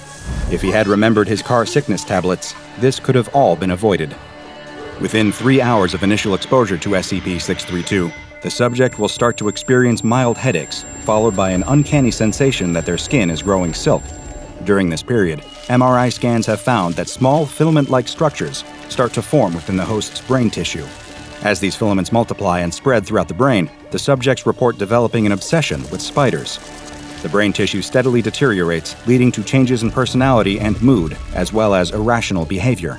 Over the coming days, the headaches grow more severe as the filament cells press against the blood vessels lining the inside of the skull. Subjects find that they can relieve this sensation by tapping or hitting their forehead, replacing it with a pleasurable feeling as the filaments release endorphins upon impact. This is part of the sinister final act of SCP-632's reproduction. After 6 to 7 days, as the host's headaches worsen, they find they have to hit their skull harder and harder to alleviate the pain and get that chemical high. Eventually, driven mad by the pain inside their head, they crack through their own skull. At this point, all of the gestating spiders that have been forming within the filaments in their brain, estimated to number between 80 and 200, can escape through the opening. Because of its unique containment difficulties caused by its cognito-hazardous properties, SCP-632 has been given the Euclid object class. There is currently one live colony of SCP-632 stored in the biological containment wing of Site-52. The colony is housed in a small enclosure measured 20 centimeters by 40 centimeters by 20 centimeters and sustained on a diet of insects and water supplied through a vacuum chute. All personnel that work in proximity to SCP-632 are regularly screened. Physical contact with any SCP-632 is strictly prohibited, and all personnel are required to wear protective equipment and respirators at all times while handling live or deceased specimens. They keep a close eye on anyone developing any symptoms, especially headaches, the feeling of silk on the skin, or intrusive arachnid thoughts. A businessman from Queens had been saving for years to get something he'd been dreaming of since childhood, a particular wristwatch, which cost just over $20,000. However, Mere days after getting his hands on the pricey accessory, he noticed a small defect on the edge of the watch case. It was a small metal nub, an imperfection that he could have sworn wasn't there when he first bought it. After all, he paid 20 grand for the thing. Surely he'd notice if something was wrong with it when he first picked it up. He brought the watch to the official service center out on 5th Avenue that Friday evening. They'd check the watch out and have it back to him by Monday, good as new. You don't buy a watch like this if you expect anything less than the very best. The businessman's watch was stored in a secure vault with several hundred others as it awaited repair from a highly trained technician. What happened next would be considered unbelievable if it hadn't all been caught on the security camera. The first watch began to mutate over the next 18 hours. It shattered into a twisted mass of glass and metal cogs, its hands shooting out in every direction as 4 legs and a metal eye grew out of the resulting mass. This spider-like creature then skittered across every single other watch in the storage vault, and within another 18 hours, they mutated too, until the room was positively alive with tiny metal creatures.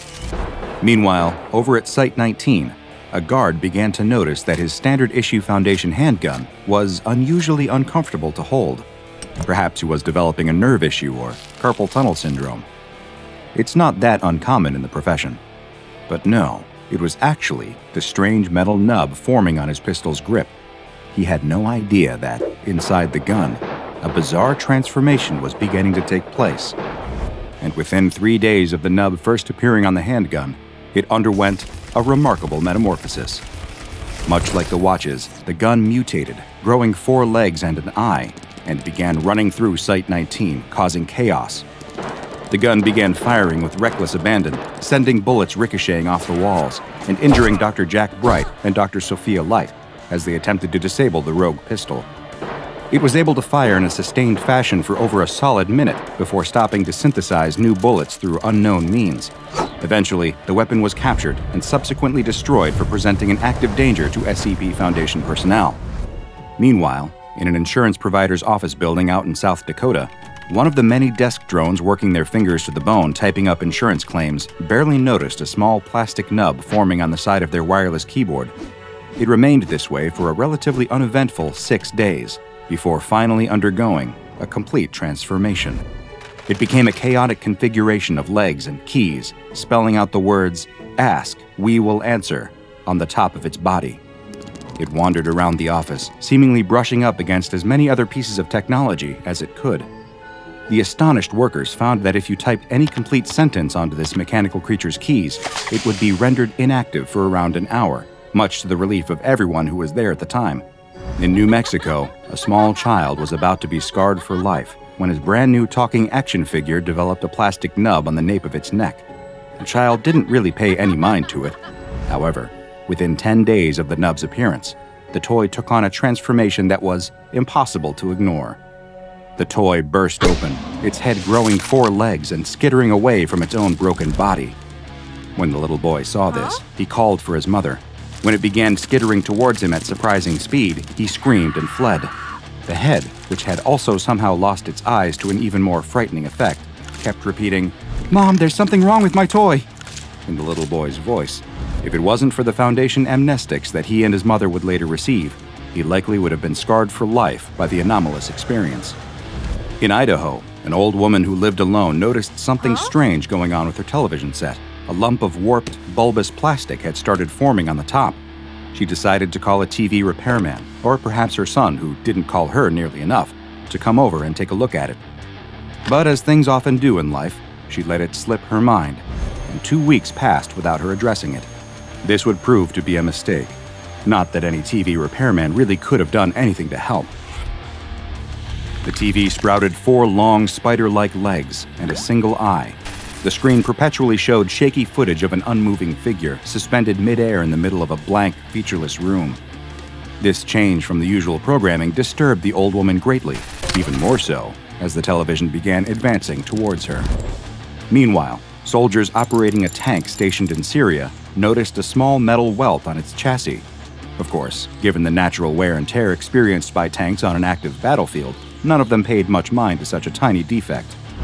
It continued like this for a month and a half, until tragedy finally struck in the most unexpected fashion. Much like the handgun over in Site 19, the tank grew legs and started firing in every direction, devastating nearby infrastructure and killing scores of people around it. It seemed not to discriminate or even really to aim. It fired in all directions with soldiers and civilians alike, and it took several groups of soldiers armed with anti-tank weaponry to finally put it down. No explanation was ever given for what happened that day. Most people just assumed that it was a tank operator who'd snapped under the intense pressures of war and gone berserk, but the truth would forever elude them. So what is the truth? Why has all this machinery, from innocent to disastrous, been taking on a mind of its own and causing chaos across the globe? Allow me to explain. These are just a few entries from the filing cabinet of incident reports belonging to SCP-658, a parasitic mechanical entity that's also known as the Botflies. SCP-658 instances are a unique species of highly reproductive anomalous creatures, characterized by their 4 long, thin legs on the underside of their bodies and their single large mechanical eye somewhere on the upper body. They reproduce through contact with any man-made mechanical objects, though the exact means of parasitic infection are unclear. Simply making contact seems to be enough to turn an object into a breeding pod for a growing SCP-658 embryo, and gestation time is dependent on the size and complexity of the infected object. The embryo will present itself as a metal or plastic nub on the surface of the object, appearing to the untrained eye like some kind of minor production defect. This keeps the embryo safe as it develops, growing and absorbing the surrounding technology into its own biomechanical makeup. Incidentally, the name Botfly is a play on an equally unpleasant, non-anomalous parasitic insect, Latin name Ostridae, which implant their eggs into the living flesh of their victims, where they incubate, grow, and eventually burst out from the skin. The similarities in breeding patterns of non-anomalous botflies and SCP-658 are self-evident. These entities vary massively in size, from the diminutive stature of 5 mm squared to hundreds of meters. The size of an SCP-658 instance, much like its aforementioned gestation period, depends entirely on its host object. And Foundation research has indicated that any complex man-made mechanical object is susceptible to parasitic infection. From cell phones to jumbo jets, all technology is on the table for 658. And as indicated through the eyewitness accounts in the case files, the appearance of the individual SCP-658 instances are reflective of whatever technology incubated them. This influence of the host technology also appears to extend to SCP-658 behavior, with more benign objects like phones or wristwatches becoming equally benign creatures, and weapons such as firearms or combat-ready vehicles taking on a more aggressive nature. Given that the U.S. military alone has thousands of vehicles and even more firearms, there are naturally some concerns about what would happen if ever an SCP-658 outbreak got out of control at a military base. Thanks to the extreme proliferation of and dependence on technology in our modern era, a large-scale containment breach of SCP-658 could lead to a catastrophic exponential population boom. The SCP Foundation is keeping an extremely close eye on any signs of SCP-658 activity, especially in technologically advanced cities and other densely populated locations. Research has proven that these creatures are capable of manifesting adaptations that increase their reproductive ability even further. For example, during one test, it was proven that one SCP-658 instance was capable of impregnating another. The result was it transforming into a creature with 8 legs and 2 eyes that was capable of impregnating any objects they touched with 2 embryos, rather than the typical single embryo. While senior researchers deemed it unwise to see exactly how far these 658 interbreeding experiments could go, it stands to reason that it could also be subjected to an exponential increase. One hypermutated 658 instance could be capable of mass impregnating larger pieces of technology with hundreds, if not thousands, of embryos. You can see how these often tiny and seemingly harmless creatures could quickly become a big problem for all of us. Picture every vehicle: cars, trucks, motorcycles, scooters, ATVs, vans, Humvees, tanks, planes, helicopters, speedboats, yachts, cruise ships, battleships, all becoming hypermutated SCP-658 instances. Then add every phone, every laptop, every computer, every tablet, every TV, every printer, every kitchen appliance, every gun, all being infected with SCP-658 embryos and joining the horde. Given how much all of us, including the SCP Foundation, rely on this technology and so much more in our work and daily lives, it's clear how the uncontrolled proliferation of SCP-658 would completely alter the world as we know it. It's a clear reminder of the importance of the SCP Foundation's work. The worst-case scenarios for even some of the more innocent-seeming SCPs can be startlingly bleak. Due to the mechanical nature of these anomalies, all connections to the Church of the Broken God and their illicit activities are being explored by Foundation field personnel. Containment protocols on SCP-658 are extremely clear. Any instance of SCP-658 no larger than 50 centimeters across any axis, considered to be a small SCP-658 sample, is to be stored alone in a steel box when not being used in active testing. Special containment procedures specify that the box must be kept closed through low-tech means, and we mean a true return to basics here. String or duct tape are the preferred methods of keeping them under lock and key, or, as some researchers prefer, weighing down the lid with heavy books.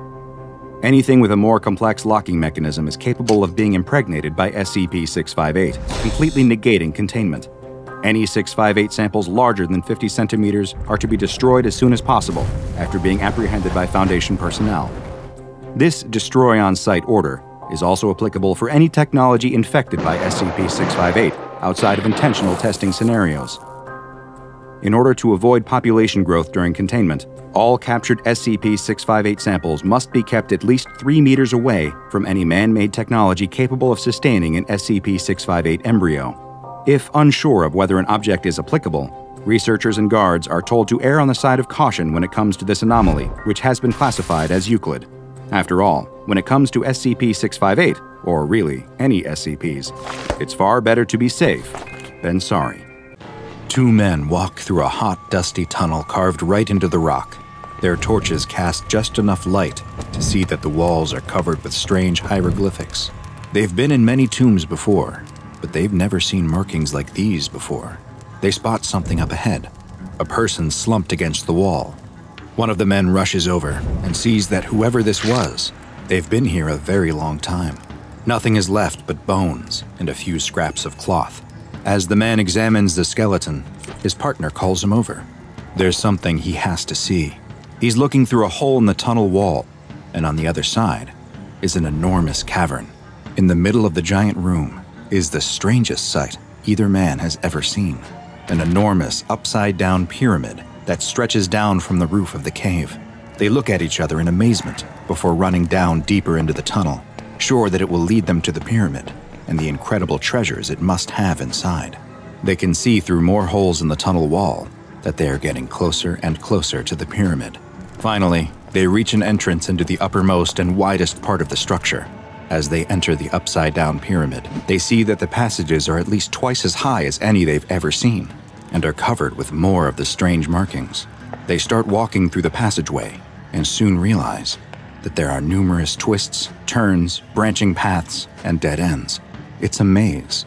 The man turns to tell his friend that they should consider leaving and coming back with others, but he finds that he's all alone. They must have gotten separated at some point. He starts backtracking through the passages, turning this way and that, trying to retrace his steps. He abruptly stops, though, when he hears a strange noise. A metallic grinding sound fills the air. The man watches as the walls themselves start to move, shifting and rearranging themselves. Without warning, the open passage in front of him closes, sealing his path back. The man begins to scream. There's no answer to his cries. Panicked, he runs deeper and deeper into the maze, but try as he might, he can't find his friend, or the exit. How long has he been walking? Hours? Days? He can remember hearing the walls shift at least one other time. Exhausted, he sits down against the wall. He'll just take a little rest. Then it's back to work. He must be able to find his way out. He must escape. Hi, I'm Dr. Bob, and this is SCP-875, also known as War Criminals. SCP-875 is the designation the SCP Foundation has given to a massive underground pyramid whose exact location is a closely guarded secret. As of yet, no record of the pyramid's construction has been found in any historical documents, though there is evidence that suggests SCP-875 is a man-made structure. While the outside of SCP-875 is made of normal sandstone like the pyramids of Egypt, There is an inner layer composed of a metal alloy that is yet to be identified. The first floor of SCP-875 is accessible through a tunnel and contains a number of passageways that appear to have been built for entities much taller than humans. These passages are arranged into a maze-like configuration, complete with double backs and dead ends. Adding to the confusion is that the geography of the maze periodically changes. Mechanisms located within the walls and floor activate automatically every 48 hours, completely changing the layout. While anyone unlucky enough to be trapped within the shifting walls of SCP-875 may find themselves unable to leave by the path they entered, there are a number of hidden pressure plates and levers that can be found throughout the labyrinth that open up sections of the wall, creating new paths and shortcuts. But these switches also cause the release of what the Foundation has designated SCP-875-1. SCP-875-1 are small, flying insect-like creatures, approximately 6 centimeters long, with a mass of roughly 3 grams. They bear no resemblance to any known species of insect on Earth, suggesting that their origin may be extraterrestrial. When released, SCP-875-1s will swarm the nearest person, stinging them mercilessly. Their sting is highly acidic and causes severe damage to nerves and tendons, and this potent acid, combined with their tendency to swarm, has resulted in victims' limbs becoming what can only be described as liquefied. Previous uses of explosives within the pyramid have left openings to a lower second floor that are relatively easy to access, provided that the maze's current configuration allows the breaches to be reached. The main feature of the second floor is 4 large vats, each of which contains a clear liquid similar in appearance to normal water that has been designated SCP-875-2. When humans are exposed to SCP-875-2, they experience effects similar to an amnestic, but with the added sensation of feeling both happy and satisfied. Following what look like maintenance tunnels on the second floor leads down to a third floor of the pyramid that is home to a large nuclear reactor. The reactor takes up most of the area of this level of the pyramid and appears to be self-cooling, with no evidence of a meltdown or other nuclear disaster having taken place. This reactor seems to be powering the rest of the pyramid, including the maze reorganizing mechanisms on the first floor, as well as what's hidden on the mysterious lowest level of SCP-875. Although there is no direct access to the 4th floor of the pyramid, tunneling through the floor of the 3rd level has revealed something incredible. Inside a small room are what look to be 10 separate cryogenic stasis chambers. The chambers are arranged in a circular formation, and strangest of all, they're all occupied. Inside each pod is a large insectoid creature roughly 3 meters tall and weighing 240 kilograms that have been designated SCP-875-3. 3 of the creatures appear to have died from their stasis chambers failing at some point in the past, and heavy decomposition has set in. Several other of the insectoid creatures are heavily damaged, though it is unknown if this is due to issues with the pods, or if they had sustained injuries prior to entering stasis. While it is not known what exactly these creatures are, where they came from, or if their origin is even terrestrial, examination and analysis of some of the images carved into the walls of SCP-875's first floor have provided interesting information. In one, 2 figures that bear a resemblance to SCP-875-3 are depicted facing each other, with one appearing to be stabbing the other with a spear, implying some kind of violent conflict in the past. In the next, another figure that looks like SCP-875-3 is shown presenting a stone slab to what looks to be a human dressed in the garb of ancient Egypt. The Egyptian is facing away from the insectoid, which might suggest a breakdown in communication or an unwillingness of the Egyptian to listen to the insectoid. The third image, though, shows 2 humanoid figures now bowing to the insectoid figure, next to an image of a chalice with a drop of liquid falling into it. This may represent SCP-875-2, the amnestic liquid, and the way its effects were used to subdue this group of people. This hypothesis is further strengthened by a 4th image that shows an insectoid figure watching 2 humanoids pulling what looks like a large stone block with ropes. A 5th image shows the insectoid figure standing next to what looks like a dead humanoid, consuming a part of it. And finally, a 6th image depicts the insectoid inside of a small rectangle that may represent the stasis chambers found on the lowest level of the pyramid. Are these entities sleeping inside the stasis chambers the same ones depicted on the walls of the pyramid? Did they arrive on Earth and subjugate a group of humans, forcing them to build a monument that could contain their stasis chambers and keep them in a form of perennial living death?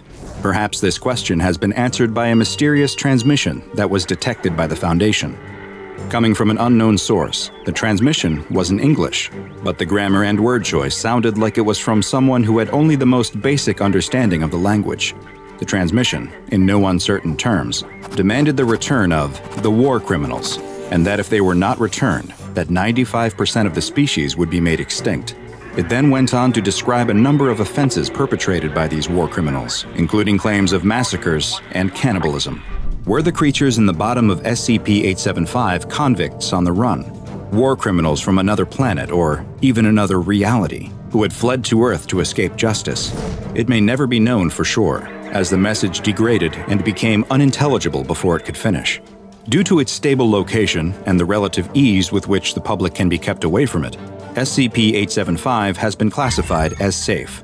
Its location is marked as a military base on maps, with satellite images altered according to Procedure Watson 24. Civilians who approach the area are to be taken into Foundation custody and administered Class A amnestics. Research personnel are only allowed inside SCP-875 when accompanied by 2 security staff, and 6 maintenance personnel are to monitor the nuclear reactor at all times. If any staff are stung by instances of SCP-8751, they are to be treated on-site by medical personnel with alkali to neutralize the acidic stings, and in extreme cases, amputation of the affected limbs is authorized. In the event that an SCP-8753 specimen becomes active, security personnel are to subdue them in a non-fatal manner if possible, and transport them to a secure site for further research. At first glance, it looks like a perfectly ordinary bathroom. Nothing to suggest that anything weird is going on here. Certainly, if the D-Class personnel assigned to investigate this facility had encountered this room in the wild, if he walked into a bathroom that looked like this while visiting a friend's house or lunching in a restaurant, or even stopping at a gas station rest stop, he wouldn't have any reason to think anything was amiss. But this is the SCP Foundation, so he knows that nothing here is as it seems. He glances briefly up at the camera installed in the ceiling. The lens aperture dilates briefly, focusing on his face, and he knows that an SCP technical on the other end is watching his every move. He grimaces, fully aware that his status as a member of D-Class personnel means that every experiment could be his last. That knowledge doesn't exactly endear him to the Foundation or its mission, but it's not like he has much of a choice in picking his assignments. Suddenly, a voice crackles to life over the intercom. "Please step fully into the bathroom," says the researcher on the other end of the camera feed. "What's this all about?" asks the D-Class personnel. "This is just a bathroom, isn't it? What's so special about this place?" His eyes scan the room. The floor is covered with smooth white tiles. The walls are a soothing light blue color, reminiscent of a calm ocean, the sort of color that you might pick for its soothing effect when you need to make use of these facilities. A large mirror is fixed to the wall, before a countertop with a sink. Next to the sink, there's a toilet, and next to that, a bathtub with a shower. There's a scrubbing brush and a plunger stashed behind the toilet tank, and a fuzzy shag cover stretched over the toilet lid. It's all very ordinary. It's much too ordinary, he thinks. A sudden horrible thought occurs to him. "You're not gonna watch me use the toilet?" he asks, a slight edge of panic in his voice. That's absurd, of course, but here at the SCP Foundation, there's nothing that he would put past these people. They've always got some new weirdness happening, and it wouldn't at all surprise him to learn that they would want to watch him at his most exposed. The voice comes back over the intercom. "What? No, you don't need to use that. Look, just step forward. Literally all that I want you to do is to step into the room." The D-Class smirks to himself. He's already been through more of these crazy experiments than he would care to remember, and he has the scars to prove it. It gives him a small measure of satisfaction to hear the agent getting flustered. Even if he has to participate in these dangerous experiments, he can at least make things awkward for his tormentors. That seems like a little bit of poetic justice to him. As the agent requested, though, he steps forward. The moment that he's cleared the threshold, the door slams behind him with a crash. The D-Class jumps in surprise and shouts, Why'd you do that?" "I didn't do that," says the voice over the intercom. Of course, thinks the D-Class personnel. He should have expected this. He grabs the doorknob and tries to yank the door open, but the door is stuck fast. He yanks again, harder this time, but the result is the same. The door doesn't budge at all. "The door's stuck!" cries the D-Class. He feels his heart start to beat faster, and his temperature begins to rise. What terrible thing does this room plan to do to him? But after a moment, he begins to calm down. It doesn't seem like this room is planning to do anything. Maybe it's just a room with a weird door. But if that were the case, then why would the SCP Foundation be interested in this? "Just hang tight," says the agent. "I'll see what I can do about getting that door open." A few moments later, the agent arrives at the door to the bathroom and gives it a sharp yank. It doesn't budge. "Door's stuck," she says. The D-Class rolls his eyes. Of course it's stuck. "Hold on a second, I'll go get a technician," she says. The D-Class personnel listens to the sound of the agent's feet retreating into the distance. He sits down on the closed toilet and buries his face in his hands. What a day. Is he going to be trapped inside this bathroom forever? He can't help but speculate, but he tries not to think about it. He's more annoyed than anything, truth be told. He wonders if the agent is actually going for help, or if she's still just sitting in her cubicle, watching him through the camera and waiting for the other shoe to drop. His eyes flick to the camera, and he furrows his brow. He's so intent on the camera that he doesn't notice as a dark shape slowly bubbles out from the bathtub drain. It's a cockroach, a perfectly ordinary cockroach. Or is it? The roach remains motionless for a moment, perfectly still, except for the subtle twitch of its antenna. Then, all at once, it starts to move. The roach scuttles across the tub, scaling the porcelain walls, and runs across the counter. Like all cockroaches, it seems confused now that it's emerged into the light and eager to find a dark corner where it can hide again. It reaches the edge of the countertop, but, of course, a sheer cliff is no obstacle for an insect. It shimmies down the cabinet and makes a dash across the tiled floor. That's when the moving roach finally catches the eye of the D-Class personnel. He yelps in surprise and pulls his feet up, his knees going flush with his chest. The roach looks oddly out of place in this clean and well-maintained bathroom, and the sight of this disgusting little vermin fills the D-Class with a sudden and deep sense of loathing. "That's one massive cockroach," he mumbles to himself. Almost as if it heard his words, the roach starts to skitter toward him. The D-Class does not like that at all. Without hesitation, he immediately stomps on the roach, bringing his foot down with a definite thud, and then grinding the unfortunate insect under his heel. The sound is loud enough to attract the attention of the agent behind the camera. Apparently, she must have returned to her post after sending a request for a technician. "What was that?" she asks, her voice crackling over the intercom. "There was a really huge cockroach, just came out of the tub. Come on, hurry up and get the door open. I don't like it in here. There might be more of them." Okay, says the agent. "Just hold on for a second. Help will be here in just a couple minutes. Don't be so jumpy, it's just a bug after all, nothing to worry about." The D-Class personnel isn't so sure of that. After all, when you're dealing with unknown anomalies like those in the SCP archives, can you ever just not worry? He pulls his shoe off, stands up from the toilet, and walks over to the sink. Grumbling to himself, he turns the faucet and starts to wash the insect ichor off the bottom of his shoe. He's too intent on his activity to notice that a second cockroach has already popped out of the bathtub drain. Like the first one, it hesitates for a moment, and then it scuttles across the tub, scales the walls, and makes a beeline for its deceased comrade. As this happens, a third roach emerges from the drain, and a fourth. By the time the D-Class turns around, a whole battalion of cockroaches has entered the bathroom. His eyes go wide as he takes in the scene. A good dozen roaches have clustered around the first smashed roach, all feeding on its carcass. It's a grisly scene, and the D-Class is immediately revolted. He knows nothing about roaches, nothing that might suggest to him that this is in any way unusual behavior for these insects, but he doesn't really care. It looks disgusting, and he's positive that it isn't natural. I don't like this, he yells, panic rising in his voice. "Get me out of here! Hurry up and open the stupid door!" The observing agent, safe in her office, doesn't share the D-Class personnel's terror. From her point of view, she's just watching a man freak out over a couple of perfectly ordinary bugs. Of course, the scene takes on a whole different feel when you're not the one being asked to expose yourself to strange and potentially dangerous SCPs. She can't help but chuckle at the scene. "It's not funny!" cries the D-Class, once again jumping on the toilet and pulling up his legs into a fetal position. "Those things are huge! You better get me out of here now, or... He struggles to think of some threat that might convince the agent to take him seriously, but he fails. The agent is too busy taking notes on the situation. The roaches look to be ordinary specimens of the American cockroach, each about 5 or 6 centimeters long. When the group of roaches has devoured their smashed comrade, that's when things start to get really strange. The small group turns as one toward the D-Class. Now that is weird, thinks the agent.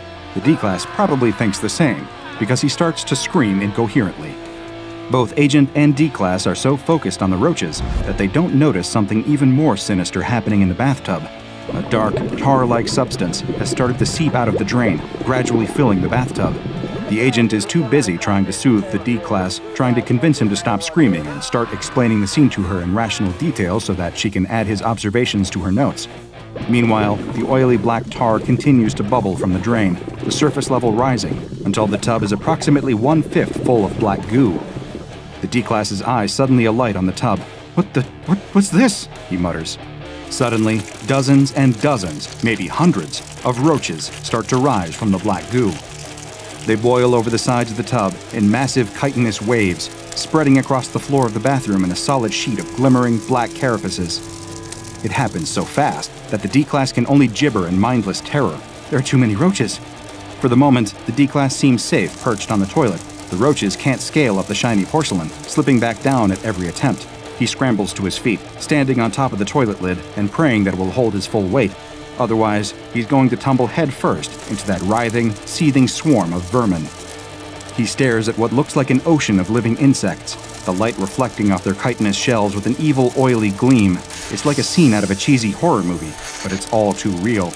Through his panic, the D-Class vaguely recalls that when he was a kid, he once read a book about ancient life on Earth during the Permian era, when the Earth was a hot, humid jungle, when high temperatures and oxygen-rich air made the world perfect for giant insects. Cockroaches have lived on this Earth for how many million years, he wonders. He knows it's a lot, and he can't help but think about that legacy now that he's confronted with a living carpet made entirely out of roaches. Aren't scientists always predicting that cockroaches will eventually outlive humanity? They're the only nasty little things tenacious enough to survive a nuclear holocaust or the punishments of climate change. He's less worried that cockroaches will outlive humanity right now, though, and more worried that they might outlive him personally. The roaches can't get up the toilet, but they have more success in scaling the walls. Soon the walls are covered in a mass of roaches, the air filling with a constant cacophony of chittering and scratching that sends chills up the spine of the panicking D-Class. The roaches start to march across the ceiling, and the D-Class gets the distinct impression that, if he doesn't do something fast, he's going to be completely covered. In desperation, he throws his shoe across the room with all his might, shouting curses as he does, but it doesn't do any good. His shoe hits the opposite wall and bounces off, dropping into the swarm and quickly sinking beneath the rolling tide of chittering insects. His futile attack only provokes the insect mob, and several dozen roaches take flight, launching themselves at the D-Class. He shouts and claws them away as roaches land on his face and shoulders. They scramble up his neck and tangle themselves in his hair. He keeps shouting and swatting them away, but there are more and more of them every second. More roaches are swarming out from the black oil simmering in the bathtub every second, and now they all seem intent on the D-Class. They crawl inside his mouth as he screams. He gags and coughs, trying to spit them out, but it seems that they're already crawling down his throat. In his panic, he slips and lurches forward, screaming and flailing his arms helplessly. He dives into the writhing mass of roaches. Within seconds, he is covered in a sheet of living insects. The observing agent is speechless, unable to comprehend the sheer insanity of what she is seeing, but watching the D-Class be consumed by cockroaches prompts her to vomit in disgust. The retching, gagging noises can be heard over the intercom, hardly professional behavior, but we're way past worrying about that by now. By now, the bathtub is almost completely filled with black goo. The roaches start to return to the bathtub, scaling the tub walls in vast waves and throwing themselves into the pool of dark tar. As they retreat, they reveal the decimated remains of the D-Class. The corpse is ragged and bloody, partially eaten, its stomach visibly bloated. It twitches slightly, and the observing agent momentarily wonders if it's somehow possible that the D-Class personnel survived his ordeal, even though even a brief glance at the state of the corpse should make it clear it would be impossible. There's just far too much damage. It's obvious, in fact, that the twitching is caused by roaches that have burrowed into the body, squirming beneath its skin. Suddenly, something else begins to rise from the bathtub. It's another corpse, one in a much more advanced state of decomposition, to the point that it's nearly skeletal, but there's still enough flesh clinging to its bones that you might be able to recognize it for the person it used to be. Under the black ooze, there's still a ghost of a face clinging to the skull, liquefying eyeballs still rolling around loosely in its dark sockets, tattered lips hanging off of stained teeth. Its eyes swivel toward the prone body of the D-Class with malevolent intention. Black tar drips from its arms and skull. It places one hand against the rim of the bathtub, the other against the blue wallpapered wall, and slowly hoists itself up and out of the pool of black tar, displacing another few dozen cockroaches with its movements. The corpse slowly stumbles to its feet, dribbling black ichor, and steps out of the bathtub. It staggers across the room with sticky, uncertain steps, leaving a trail of roaches and black goo. When it reaches the body of the D-Class, it grabs it by the leg and then drags it back across the bathroom floor toward the tub. The skeletal corpse pulls the body of the D-Class personnel into the tub, and both of them submerge into the black goo. The remaining cockroaches follow suit, jumping into the black oil and slowly sinking below the surface. At the same time, the level of the black substance begins to fall as it starts to swirl away down the drain. After several minutes, the black goo has completely drained away, leaving no trace that it ever existed. The roaches, the strange living cadaver, and the corpse of the D-Class have all completely vanished, so that by the time the door of the bathroom clicks open again, there's nothing to suggest that there's anything at all strange about this room. Too late, the agent bursts into the room, flinging open the now unlocked door with all her might. She scans the room in confusion, knowing that just moments ago, it was the scene of grisly carnage. There's no evidence of that now, but just the memory, the sight of the D-Class's bloated corpse, the sound of thousands of cockroaches marching and scuttling in unison, is enough to make the bile rise in her throat. She leans forward, hands on her knees, and vomits again. She's seen a lot as an SCP Foundation agent, but this SCP is definitely not one for the faint of heart, or the sick of stomach. What just happened here? Unfortunately, this is far from an unusual occurrence when you're dealing with SCP-6698. SCP-6698 is to all appearances a perfectly ordinary bathroom. Until it started to manifest anomalous behavior, it existed as a second-story bathroom in a private residence somewhere in Alabama in the United States. The first instance of anomalous behavior happened the day after a resident of the household, a 16-year-old male, reported killing an unusually large cockroach in the bathroom. The following night, when using the same bathroom, that same resident was overheard yelling in fright. His screams were followed by sounds described as a sink breaking and then a body falling against a crunchy and wet surface. Other members of the family attempted to respond to these sounds, but found that the door to the bathroom refused to open. Once the noises subsided, they found the door suddenly quite pliable, but when they checked inside, they could not find any evidence of the bathroom's teenage victim. The SCP Foundation quickly responded to the incident, amnesticizing the family and planting a suggestion that the missing teenager simply ran away from home into their subconscious. The family was moved from the residence, which was then purchased by a Foundation shell company to allow for further testing. When a human enters the room, the door to the bathroom immediately closes and locks. The door will remain locked until the event is completed. Attempts to physically damage the door when it is in its locked state have all met with failure. A recording camera was installed in the bathroom to allow agents to observe the event as it unfolds. Victims who unknowingly wander into SCP-6698 will find themselves trapped. Moments after the door locks, cockroaches will start to emerge from the drain of the bathtub. Once the swarm has reached sufficient mass, the roaches will attack and feed upon the victim. At the same time, a black oil will start to fill the tub, laying the stage for the emergence of the mysterious tar zombie, which then removes the corpse of the victim from the scene. The observing agent noted that the skeletal corpse she saw emerge from the tub bore a superficial resemblance to the missing 16-year-old male, raising questions about how SCP-6698 might have bonded with its original victim. Testing was suspended following the death of the D-Class personnel, so it is currently unclear if the same tar zombie appears during every instance, or if perhaps SCP-6698 pulls from a rotating roster of previous victims during its manifestations.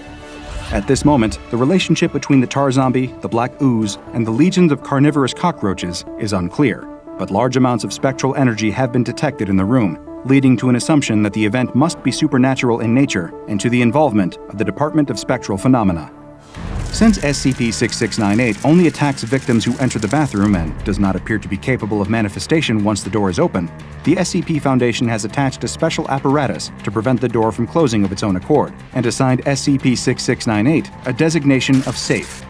One thing that is for sure, though, is that of all the ways that deadly SCP anomalies might choose to do away with their victims, being eaten alive from the inside by a swarm of scuttling cockroaches probably ranks up there as one of the worst. So that's something to think about the next time that you're looking for a little privacy in the bathroom. A young man and his girlfriend enter the apartment they share. She tosses her keys on the entryway table as the man checks the time on his phone. He reminds the young woman that they will need to leave soon if they don't want to miss the movie they have purchased tickets for. The woman agrees, but she wants to take a quick shower before they leave. As she goes to freshen up, the man sits down at his computer to get in a quick round or two of his favorite online squad-based first-person shooter. He puts on his headset and jumps into a game. Before he knows it, he's just finished his third round. He checks the time on his phone again and realizes that they were running late. He takes off his headphones and is confused when he hears what sounds like the shower still running. He gets up and goes to the bathroom door and listens. The shower is definitely still on. The man knocks on the door and asks if everything is all right. He waits a moment, but there's no response. He knocks again, and still nothing. She doesn't usually take showers this long, and he immediately worries that she might have passed out or, well, he doesn't even want to think about it. "I'm coming in, okay?" he announces as he opens the door to check on her. The man immediately notices how steamy the room is. The hot water must have been running for a while, and he's worried she really did pass out from the heat. "What's going on? Are you okay?" he asks, and when there's no response again, he pulls open the shower curtain to find nothing. Just an empty tub. There's no sign of his girlfriend anywhere. The man is beyond confused. He turns off the water and goes to the bedroom, but she isn't in there either. He runs to the front door, but it's still locked, and her keys are sitting on the table. He unlocks the door and sticks his head out into the hallway anyway, but nothing is out there. What is going on? He checks the bedroom again, then the bathroom, but she hasn't suddenly reappeared in either. He's in complete shock, unsure of what could be happening. He sits down on the toilet and puts his head in his hands. His head is spinning as it feels like the world is suddenly falling down all around him. The police are immediately suspicious of the man's story. His girlfriend simply vanished while taking a shower? "You expect us to believe that?" the detective asks. The man has no answer, though. It's as if she simply blinked out of existence. He's convinced she must still be in the building somewhere, that she somehow slipped out without him noticing. But none of the security footage from inside the building shows anything abnormal. There's footage from the cameras in the lobby of them entering the building, but nothing after that of her leaving. Just as in every missing person case like this, the boyfriend is the #1 suspect. But without any evidence, they can't hold him any longer. After many long hours of interviews, they finally allow him to leave, but not back to the apartment, since it's an active crime scene. The man has no family to speak of, and his few friends seem to have the same suspicions as the police and want nothing to do with him. His girlfriend was the only person he truly had in the world, and now she's gone. He's put up in a shabby motel, and days pass, then weeks, then months, but no evidence of the missing woman ever turns up. The man replays the memory of that day over and over in his head, searching for some kind of answer, but try as he might, he can't remember anything helpful. No clue as to what could have happened. The case is completely cold, and has been from the very start. The police eventually have to move on to newer, more solvable cases, and they finally allow the man to return home. He's overwhelmed with emotion the first time he enters the apartment. The place is a mess. It looks like the police turned it inside out looking for clues. Not knowing what else to do, he starts the long process of cleaning up the apartment. After hours of putting things away, he eventually gathers the strength to go to the one room he's been avoiding, the bathroom. He opens the door to the last place he's certain his girlfriend was. He enters to find that it looks like the rest of the apartment, as if someone has looked at every single object. But just like him, the police never found any trace of where she went. After straightening up this last room, he decides that he should take a shower and go to bed. It fills him with dread to think about standing in the last place he knows where she was. But he's had months to grieve the loss of his girlfriend, and he's decided that he needs to move on, whatever that means when someone goes missing without a trace. He turns on the shower and lets the water heat up before stepping in. Once he's in, every thought he has is about her. He wonders if she ever actually got in the shower at all, or somehow used it as a diversion to slip out unseen. He just can't figure out how. The day's events race through his mind, just as they have 1,000 times before, but his thoughts are interrupted when he notices that the water has started to pool around his feet. He looks down and sees that the drain cover looks normal. Maybe there's a clog, though. Do showers clog when they're not used? He has no idea. He bends down to get a closer look. The long, black creature emerges from the drain in the blink of an eye and latches onto his mouth, muffling him before he even has a chance to scream. He struggles and pulls down the curtain on top of him as he falls back onto the shower floor. But it's already too late. And in a matter of minutes, he too will be gone without a trace. Is there anything more comforting after a hard day than a nice, long, hot shower? The answer to that is no, there is nothing better. But that relaxing shower might just be the last you ever take, when unbeknownst to you, your pipes are home to an instance of SCP-153, also known as drain worms. SCP-153 refers to a species that resembles the common nematode, or roundworm, consisting of a long, thin body with a large mouth on one end. While some roundworms can grow to as large as a meter long, which is in itself a disturbing thought, SCP-153 instances can be much, much larger, and it is estimated that they can reach up to nearly 10 meters in length, though it is hypothesized that some instances in the wild may grow even longer. These worm-like creatures will feed off of any available organic material. However, their favorite form of sustenance is fresh animal tissue, and they appear to have an especially strong predilection towards human flesh. In order to satiate their desire to feed on their preferred prey, SCP-153 has developed a rather unique predatory style that perfectly suits its elongated body structure. While it is unknown just where they originate, they are most often found in the pipes of sewer and drainage systems. 153 instances will swim up those pipes, seeking out ones that lead to people's homes, and especially those that connect to showers and bathtubs. Once they reach the end of the pipe, SCP-153 will latch onto the drain cover and begin secreting an acidic substance.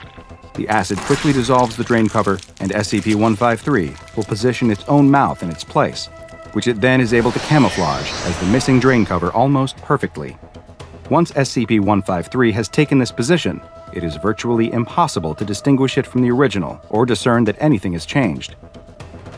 SCP-153 will then lie in wait until it detects that someone has entered the shower or bathtub.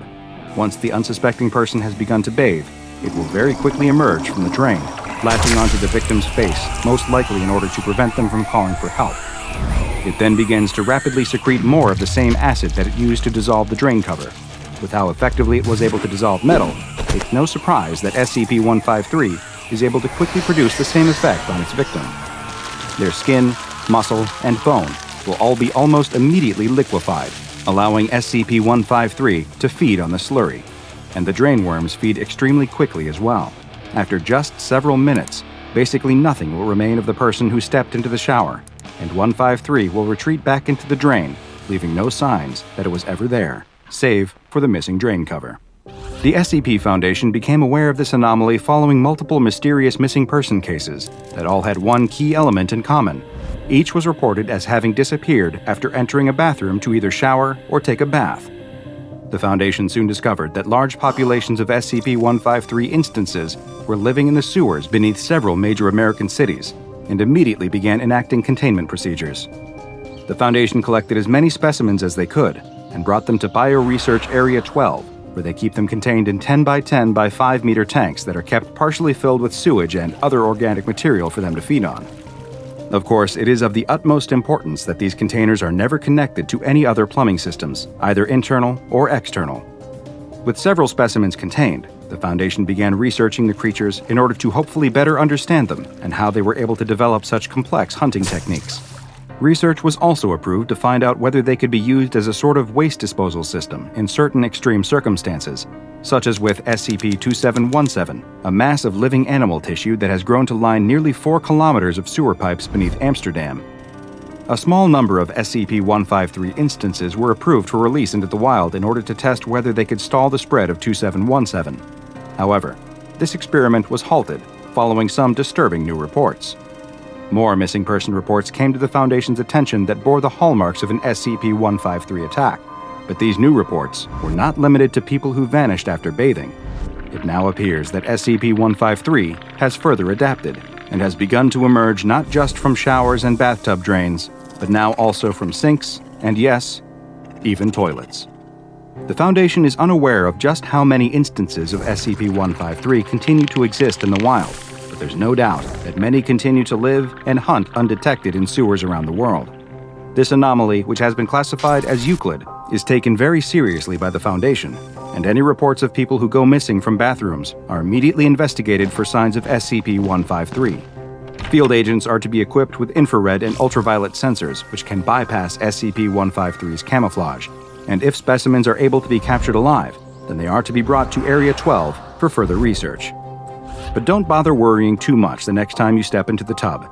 If you've been targeted by SCP-153, there's not much you'll be able to do anyway, and your worries will soon be going down the drain.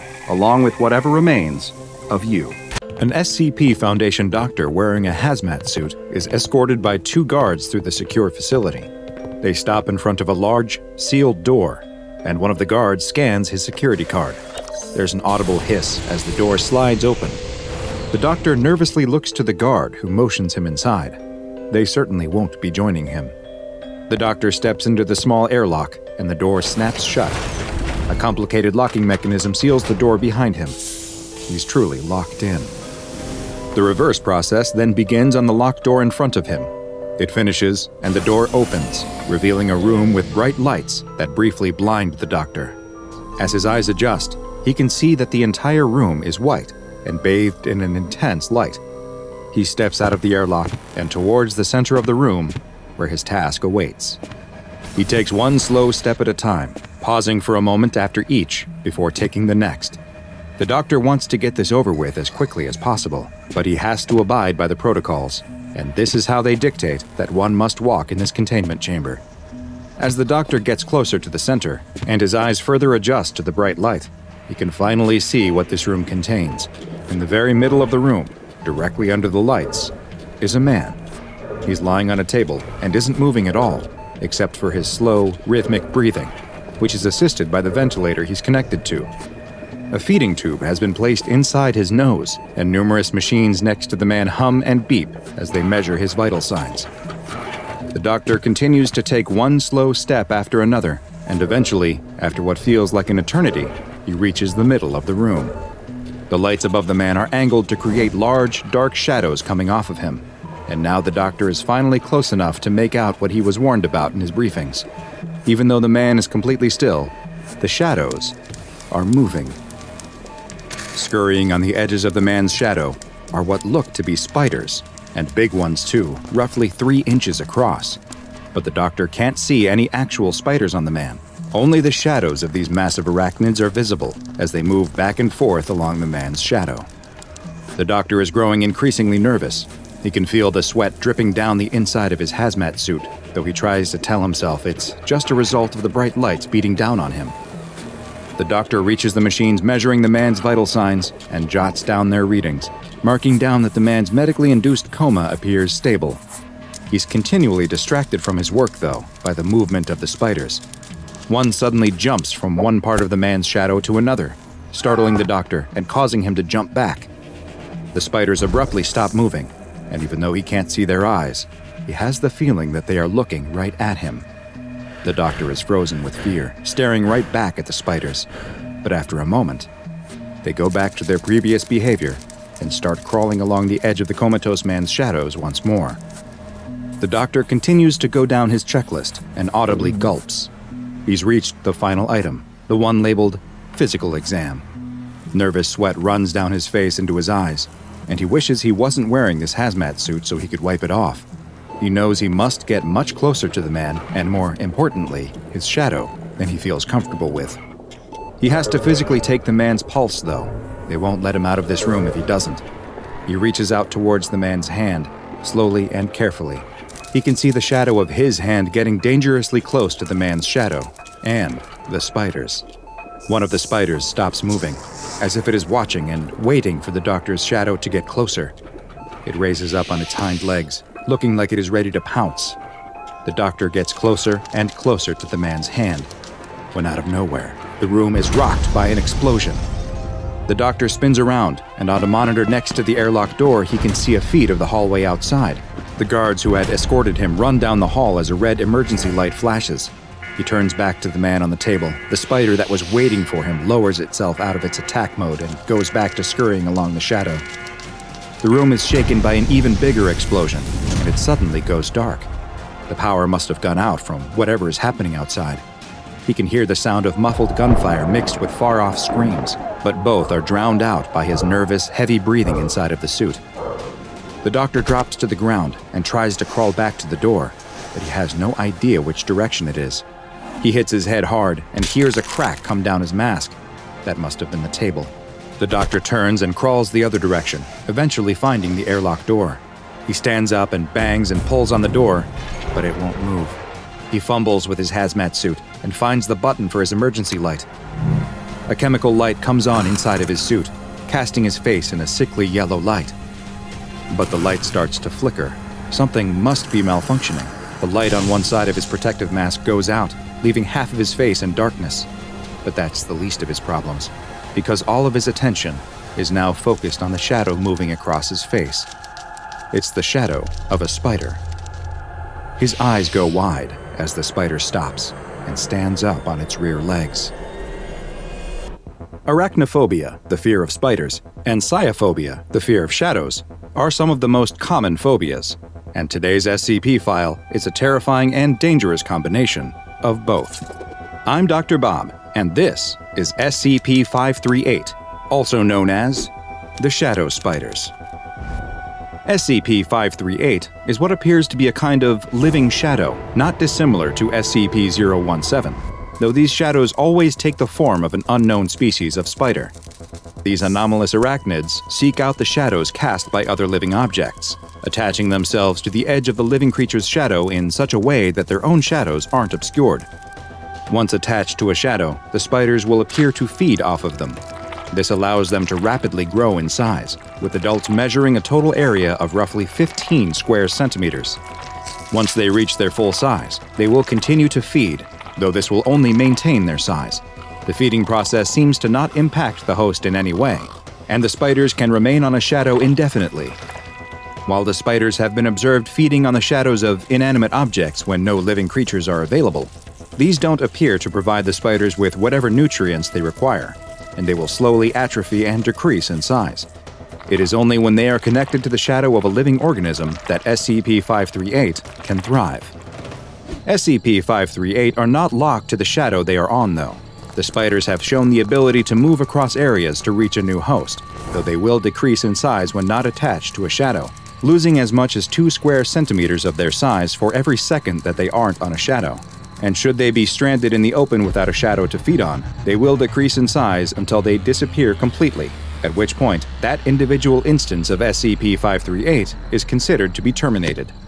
The spiders normally avoid this fate thanks to their extremely fast movement, though, and fully grown instances have been measured moving up to 1 meter per second. While SCP-538 instances are usually quite benign, seeming content to simply live on the shadow of their host, they will attack if they are frightened, which is when the real danger presented by these anomalous arachnids comes to light.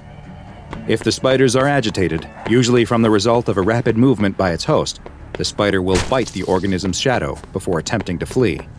Once bitten, the unlucky individual will progress through 5 distinct stages, all of which take place over the course of roughly 1 hour. During the first, the subject will report pain in the area of their body that corresponds to the part of their shadow that was bitten, but no puncture wounds or other marks will be visible in this location. Minor psychological effects have been reported in this stage, mostly consisting of an increase in irritability and the tendency for the bitten subject to lash out at those around them. The second stage occurs 10 to 15 minutes after being bitten. The subject will begin sweating, despite reporting that they feel cold, while their skin will become red and warm to the touch. 25 to 30 minutes after the bite, the third stage will begin. At this point, the psychological effects become very noticeable, with the subject becoming violent and attempting to attack any person nearby. Their speech will be slurred, and they may show signs of impairment to their motor skills.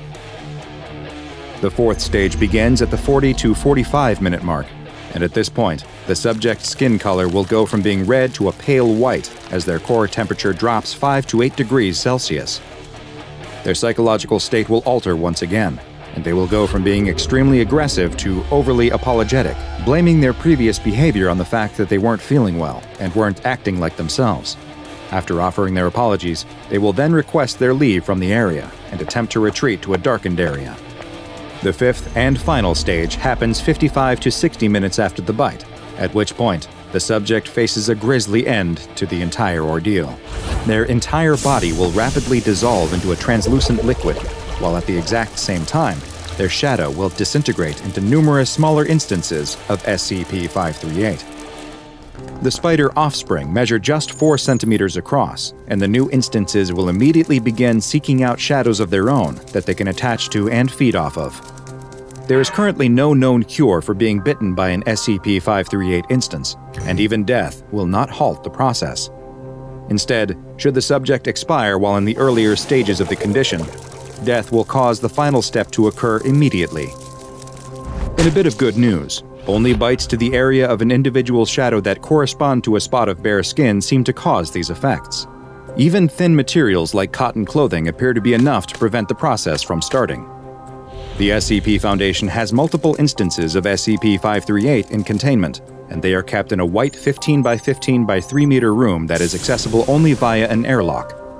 4 200-watt lights are focused on a table in the center of the room, where D-Class personnel in a medically induced coma is kept in a stable state, in order to serve as a feeding source for the SCP-538 specimens. No other sources of shade are allowed into the room, so that the D-Class serves as the only source of shadows. Any personnel that enter the room, whether to repair a light source or to check on the condition of the D-Class, are to wear sealed hazardous material suits equipped with oxygen tanks, and are advised that they must move slowly and deliberately in order to avoid agitating any instances of SCP-538. Initially, doctors sent to examine the D-Class personnel were allowed to enter the room alone. However, following the events of Incident I-538-1, that protocol has been changed. During the incident, an attack by the Chaos Insurgency caused disruptions to both the main and backup power sources to the part of the site where the SCP-538 containment cell is located, just as a Foundation doctor was in the middle of an examination of the comatose D-Class. Power outage led to all lights in the containment cell shutting off, while at the same time sealing the airlock that provides the only means in or out of the room and trapping the doctor inside. The power was not able to be restored to the containment cell for another 18 hours, at which point the doctor was finally removed from the cell. The doctor sobbed uncontrollably as he kept repeating that he could feel them crawling all over him. The doctor was required to attend mandatory psychological therapy for his newly developed arachnophobia, and was later reassigned. Following this incident, the examination protocol was updated, and health checkups of the D-Class personnel are now performed by a doctor who is accompanied in the cell by 2 security personnel, each of whom are equipped with 2 250-watt flashlights that can be used in the event of another disruption to the lights. If at any time a staff member is bitten by one of the spiders, they are to be immediately placed within SCP-538's containment cell as soon as possible, as the failure to properly contain them could easily lead to a massive containment breach by SCP-538 entities. Bitten individuals will often attempt to hide the fact that they are bitten, so anyone who comes into contact with the shadow spiders must be carefully monitored for signs of any of the symptoms that follow a bite. The ease with which they could quickly spread and the huge threat they pose to humanity has led to SCP-538 being classified as Euclid, and while the Foundation hopes that they have been successfully contained, we all must remain ever vigilant of movement on the edge of shadows. Should you spot something, don't take any chances. Your future, non-liquefied body will thank you for it. It is November of 1966 in Point Pleasant, West Virginia. It's a crisp, clear night, the kind of natural beauty only autumn in Appalachia can bring. The lush green mountainsides have gone fiery as the season changed from summer to fall, vivid oranges, reds, and yellows flooding the landscape and turning the hills into a sunset. Now, in the dim light of the moon, the colors are muted, but still glorious, dancing in a silvery blue glow. The spooky fun of Halloween has come and gone, leaving the warm, cozy feelings of the harvest, of fresh-pressed apple cider, corn mazes filled with happy families, cuddling up around a fire with a flannel blanket and a mug of something hot and sweet. Some people think Christmas is the most romantic time of the year, or Valentine's Day, or spring, when the wildflowers bloom and the breeze carries their perfume through the town. But to at least one happy couple, this is the most romantic thing they could possibly imagine. They're a young man and a young woman driving down the winding country road. They're so in love, and they feel like the only 2 people in the entire world. At this moment, life is good. They're driving just to drive, to crank up the radio and enjoy being alone together. But after a long stretch of road with nothing much in sight, they decide to drive a little bit further away from town, over toward an area nicknamed the TNT area, for its former life as a World War II munitions plant site. Now, of course, it's just mostly wildlife out there, but it'll look beautiful at night, and it should be completely private. As the car winds around a curve in the road, the woman thinks she sees something out of the corner of her eye, and her heart skips a beat, taking her back to long-forgotten childhood fears. As a little kid, she always used to get nervous driving at night, imagining a monster running alongside the car as it went, trying to catch her. She used to picture long, pale limbs and big eyes, something loping along on all fours, dipping in and out of sight between the moonlight and the shadows.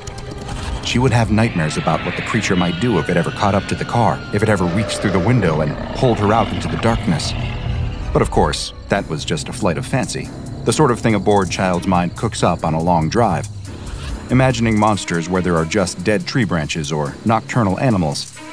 But now, seeing motion in the forest out the window, she feels that same breathless terror she felt as a little girl. She doesn't even realize she's squeezing her boyfriend's hand too tight until he pulls it away with a wince. "Easy, before you crush me." He laughs, but there's worry in his eyes. "You okay?" She nods, shaking off the feeling. "Sure, I'm fine." She privately chides herself for being so silly, for letting her own imagination get the better of her. She's lived in Point Pleasant all her life. She's no stranger to wildlife. Animals come out at night sometimes. It's just as much their world to live in as it is hers, she reminds herself. She's just starting to settle in, to let herself relax, when she sees it again. A fluttering motion, like great big dark wings, flapping at the edge of the area illuminated by the headlights. Something about it, the way it moves, the way it shimmers in the light, that seems to shine right through it like black mist. It feels deeply wrong. Like the old stories her grandfather used to tell her about the things you see in the mountains late at night. Things you never want to come close to. He'd once told her about a mountain lion with the face of a woman, or a deer he watched stand up on its hind legs. She'd never seen anything quite like that, but the feeling he described, the deep sense of the unnatural, the way her mind and body recoil instinctively from this sight, feels the same. "Did you see that?" she asks, her throat so tight that her voice comes out in a whisper. Her boyfriend shakes his head. "See what? There deer out there? You know, a deer completely wrecked my last car, ran right into me. He was fine, got up and walked off like nothing happened. Me, on the other hand, no, it wasn't a deer." She shakes her head. "Never mind, it's silly." But the little break in her voice makes him pause. He turns the wheel, pulling the car over by the side of the road, and parks there. "Hey, look at me. What's got you so shaken up?" He puts a hand on her shoulder, giving it a comforting squeeze. I thought I saw something," she sighs, feeling absurd as she says it out loud. "Well, you probably did. All kinds of animals out here. But it's fine, they're more scared of us than we are of them," he reassures her. She shakes her head, frowning. "No, I know that. It wasn't an animal, I think. I couldn't quite see it, but I got this awful feeling. All the hairs on the back of my neck stood up. Whatever I got a glimpse of, I can't explain it. I just feel like there was something wrong, like it wasn't supposed to be here." She rests her face in her hands, struggling to find the words. He rubs her back, unsure what else to do, what else to say. They sit like that for a long while, before she finally sits back up. "Want to go home?" he asks. She nods weakly. "I'm sorry, I know you wanted to go driving more, it's a new car." He cuts her off. "I want to do what you want to do. Come on, let's go by the diner and get a couple burgers, see if they've got any cherry pie left. Sound good?" She nods. "Sounds great." The young man is just about to put the car back in drive when there is a sudden fluttering motion, something moving through the headlight's beam. This time, they both see it, and they can only watch wide-eyed as it settles to a stop directly in front of their car. There, the size of a grown man with a 10-foot wingspan, is something unlike anything they have ever seen before. It's massive, dark gray, its face shielded from view by the limited light, with one notable exception. Boring into them are a pair of glowing red eyes, wide and piercing. Then, with a flap of its wings, as quickly as it appeared, the strange thing is gone again. The couple sit in complete silence for a long time before they turn to look at each other. They don't speak, but their expressions both say the same thing. "You saw that too, right?" Still too shocked to speak, the young man cranks the engine with trembling hands, and the two speed off back down the deserted road toward town. They have to get back. They have to call the police and tell them... What? That they saw a monster, a flying man with glowing eyes? Will anyone even believe them?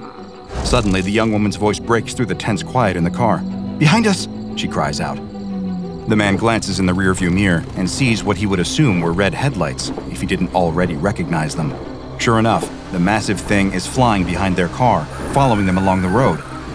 The car takes a turn, and so does the creature. The car speeds up, and it flaps its wings to catch up to them. It doesn't do anything else, doesn't try to grab them or break the back windshield, it just follows them, watching with an expression that he could almost call curiosity. Then, after 5 tense miles, it just disappears again, and they're alone, truly alone. That chill on the back of their necks is gone, and they know that wherever that creature came from, it's gone back there, at least for now. When they make it back to town, they pull into the police station and rush inside. They can hardly get their words out as they try to tell the officer on duty what exactly they saw. He's skeptical, of course. Two scared kids seeing things that aren't there, he assumes. But they insist again and again that they know what they saw. He humors them, listens to their story, and suggests that it was some sort of large wild bird. Animals' eyes reflect light, he reminds them, and everything looks worse at night, especially when someone is already all worked up. Realizing they won't be believed, the couple head home and get ready for bed. But they don't sleep. They can't. All they can think about is that massive figure landing right in front of their car and staring directly at them. Its unbelievable wingspan, its speed, the strange interest it had shown in following them home until it disappeared without a trace. What did it want? Will it ever come back? As they lie in bed, staring up at the ceiling and replaying the events of the night again and again in their minds, they wonder if they'll ever get the answers to those questions. One thing is for certain, though. They'll never forget those eyes as long as they live.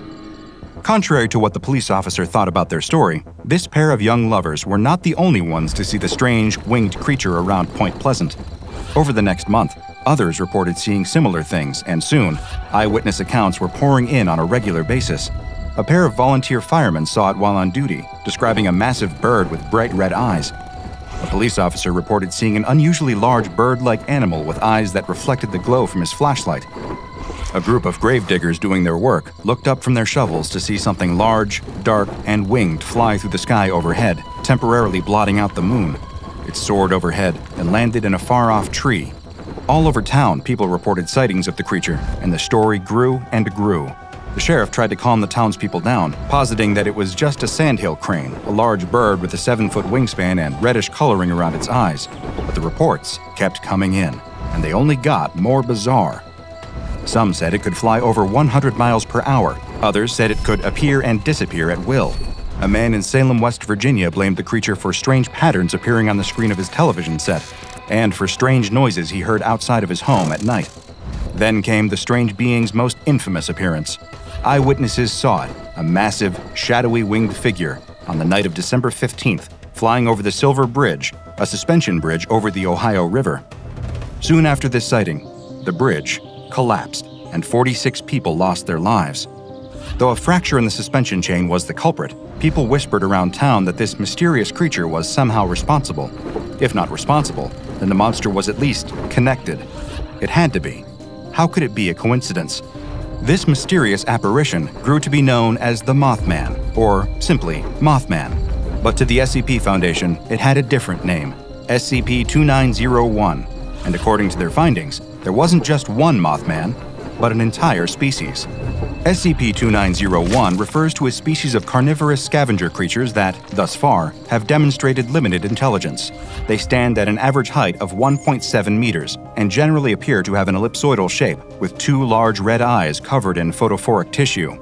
Their bodies are covered in tiny iridescent scales, similar to those found in moths, butterflies, and other insects belonging to the Lepidoptera order.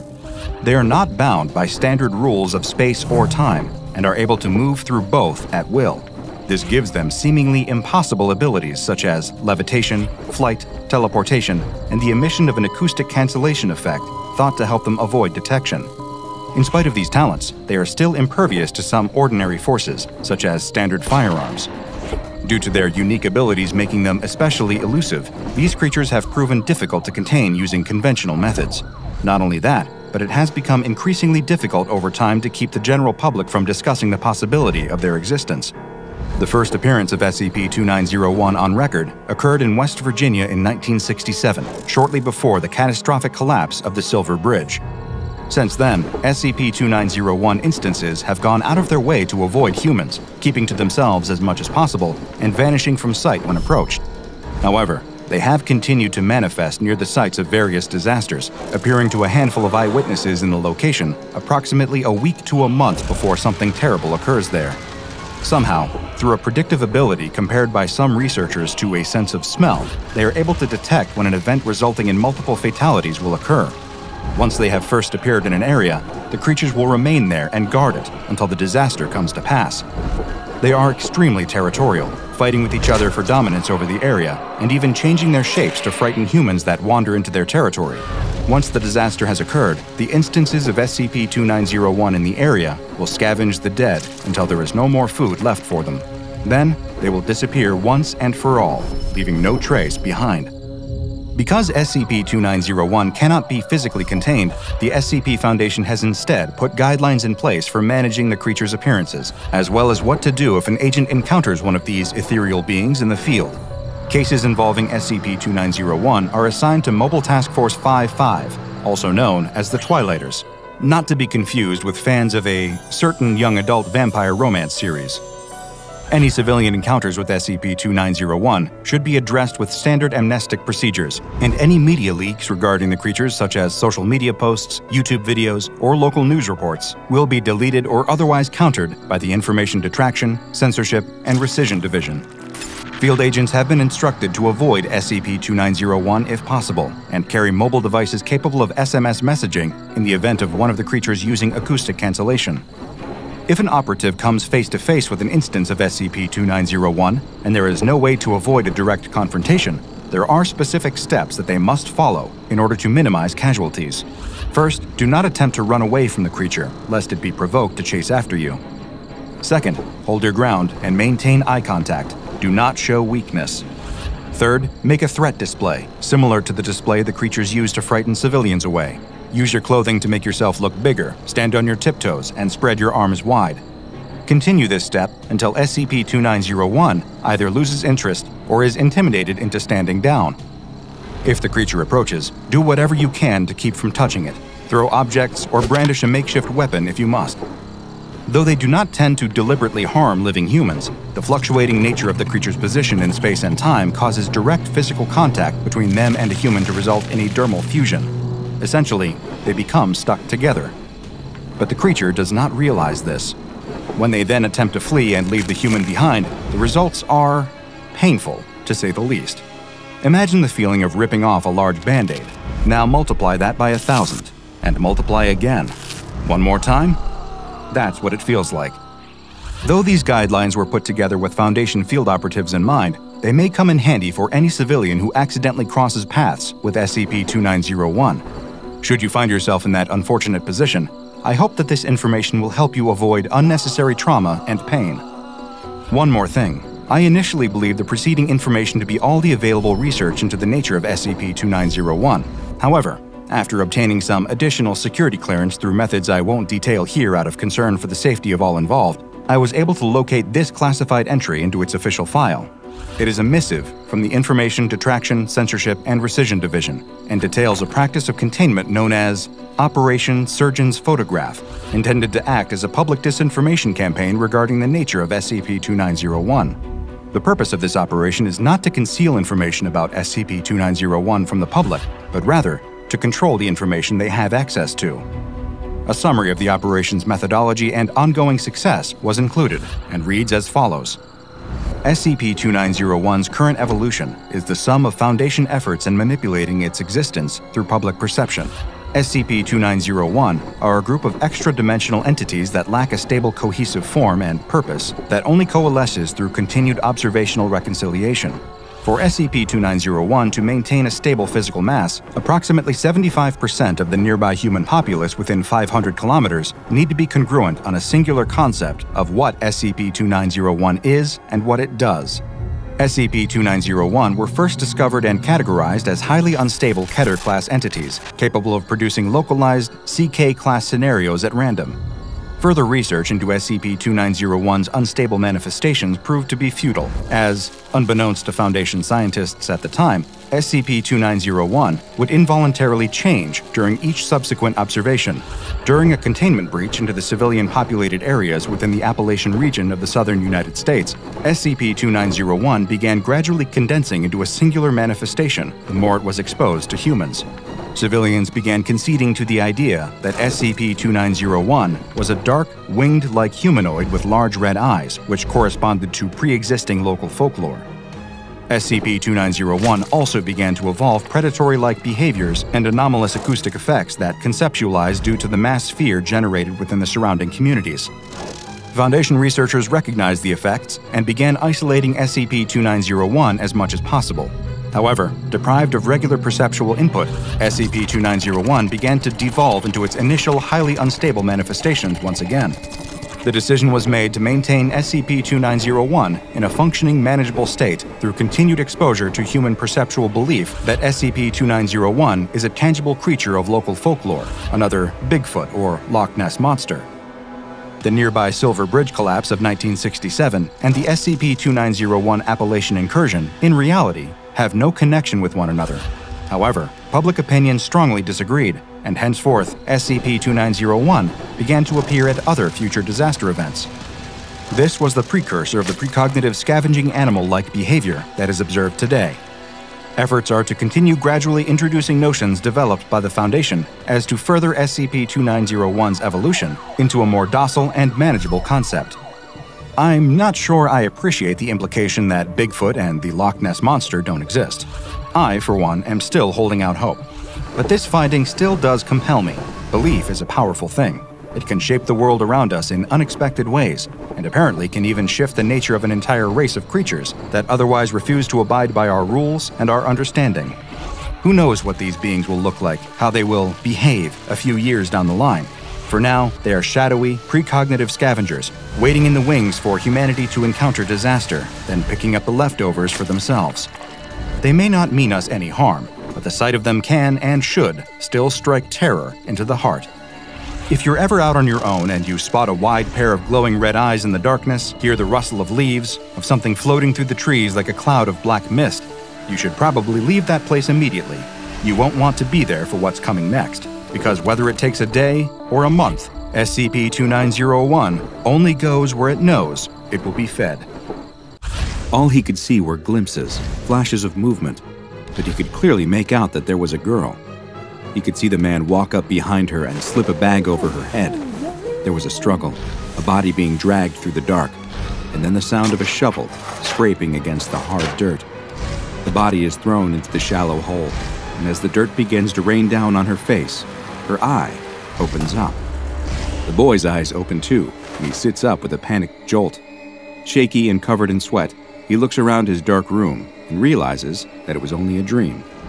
The entire morning as the boy gets ready, rides the bus, and sits through school, all he can think about is the dream and the girl. A group of teenage girls are out for a ride in one of their father's sports car convertible.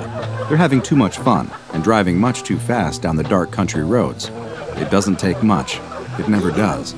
Just the shadow of an animal bolting across the road, but it's enough to make the driver jerk the wheel, causing the car to lose control.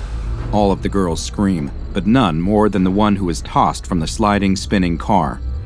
The girls stand around their dead friend and make a solemn pact. No one here will ever know that she was with them. But what will they do with her? One of them points towards the woods, and everyone turns to look at the dilapidated shed. As the girls, now dirty from their long night of digging and then filling a hole, emerge from the shed into the dim morning light, none of them are aware that beneath the dirt, the girl is still breathing. The boy gasps for air and struggles in the dark. He throws the blankets off of him before realizing that he is safe in his own bed. Another breakfast, another ride to school, another day of classes where the boy can think of nothing but the girl from his dreams. Who is she? He's never seen her in his life, he's sure of it. But then why does she keep appearing in his dreams? The boy is snapped out of his deep train of thought by the teacher slapping his desk, and he apologizes before focusing on his studies once again. The look on the woman's face is a mix of sadness and annoyance. She doesn't know how much longer she can go on like this. It never stops. How can someone cough so much? The woman sits in her chair and tries to push away the same thought that comes to her over and over, that it would be better for both of them if it would just end. The girl coughs loudly in her bed. The disease has ravaged her lungs, and it takes all of her willpower not to scratch at the burning, itching sores on her face and chest. She looks towards the door with dazed eyes and sees her mother enter the room. She's carrying a tray with soup, just like she always does at this time, even though she has no appetite at all. As her mother gets closer, she can see that the tray is empty, and it isn't a tray in her hands. It's a pillow. The girl can barely muster a scream as the woman places the pillow over her daughter's face. As the mother walks out of the old shed in the backyard and towards the house, she stops for a moment. Can she hear the sound of coughing coming from the shed? That morning at breakfast, the boy's father tells him in no uncertain terms that he doesn't want to hear any more about the girl. It's just a dream and he needs to put it out of his mind. What he needs to be focusing on is school. The note from his teacher said that he isn't paying attention in class, and if that keeps up, he's going to have much bigger problems.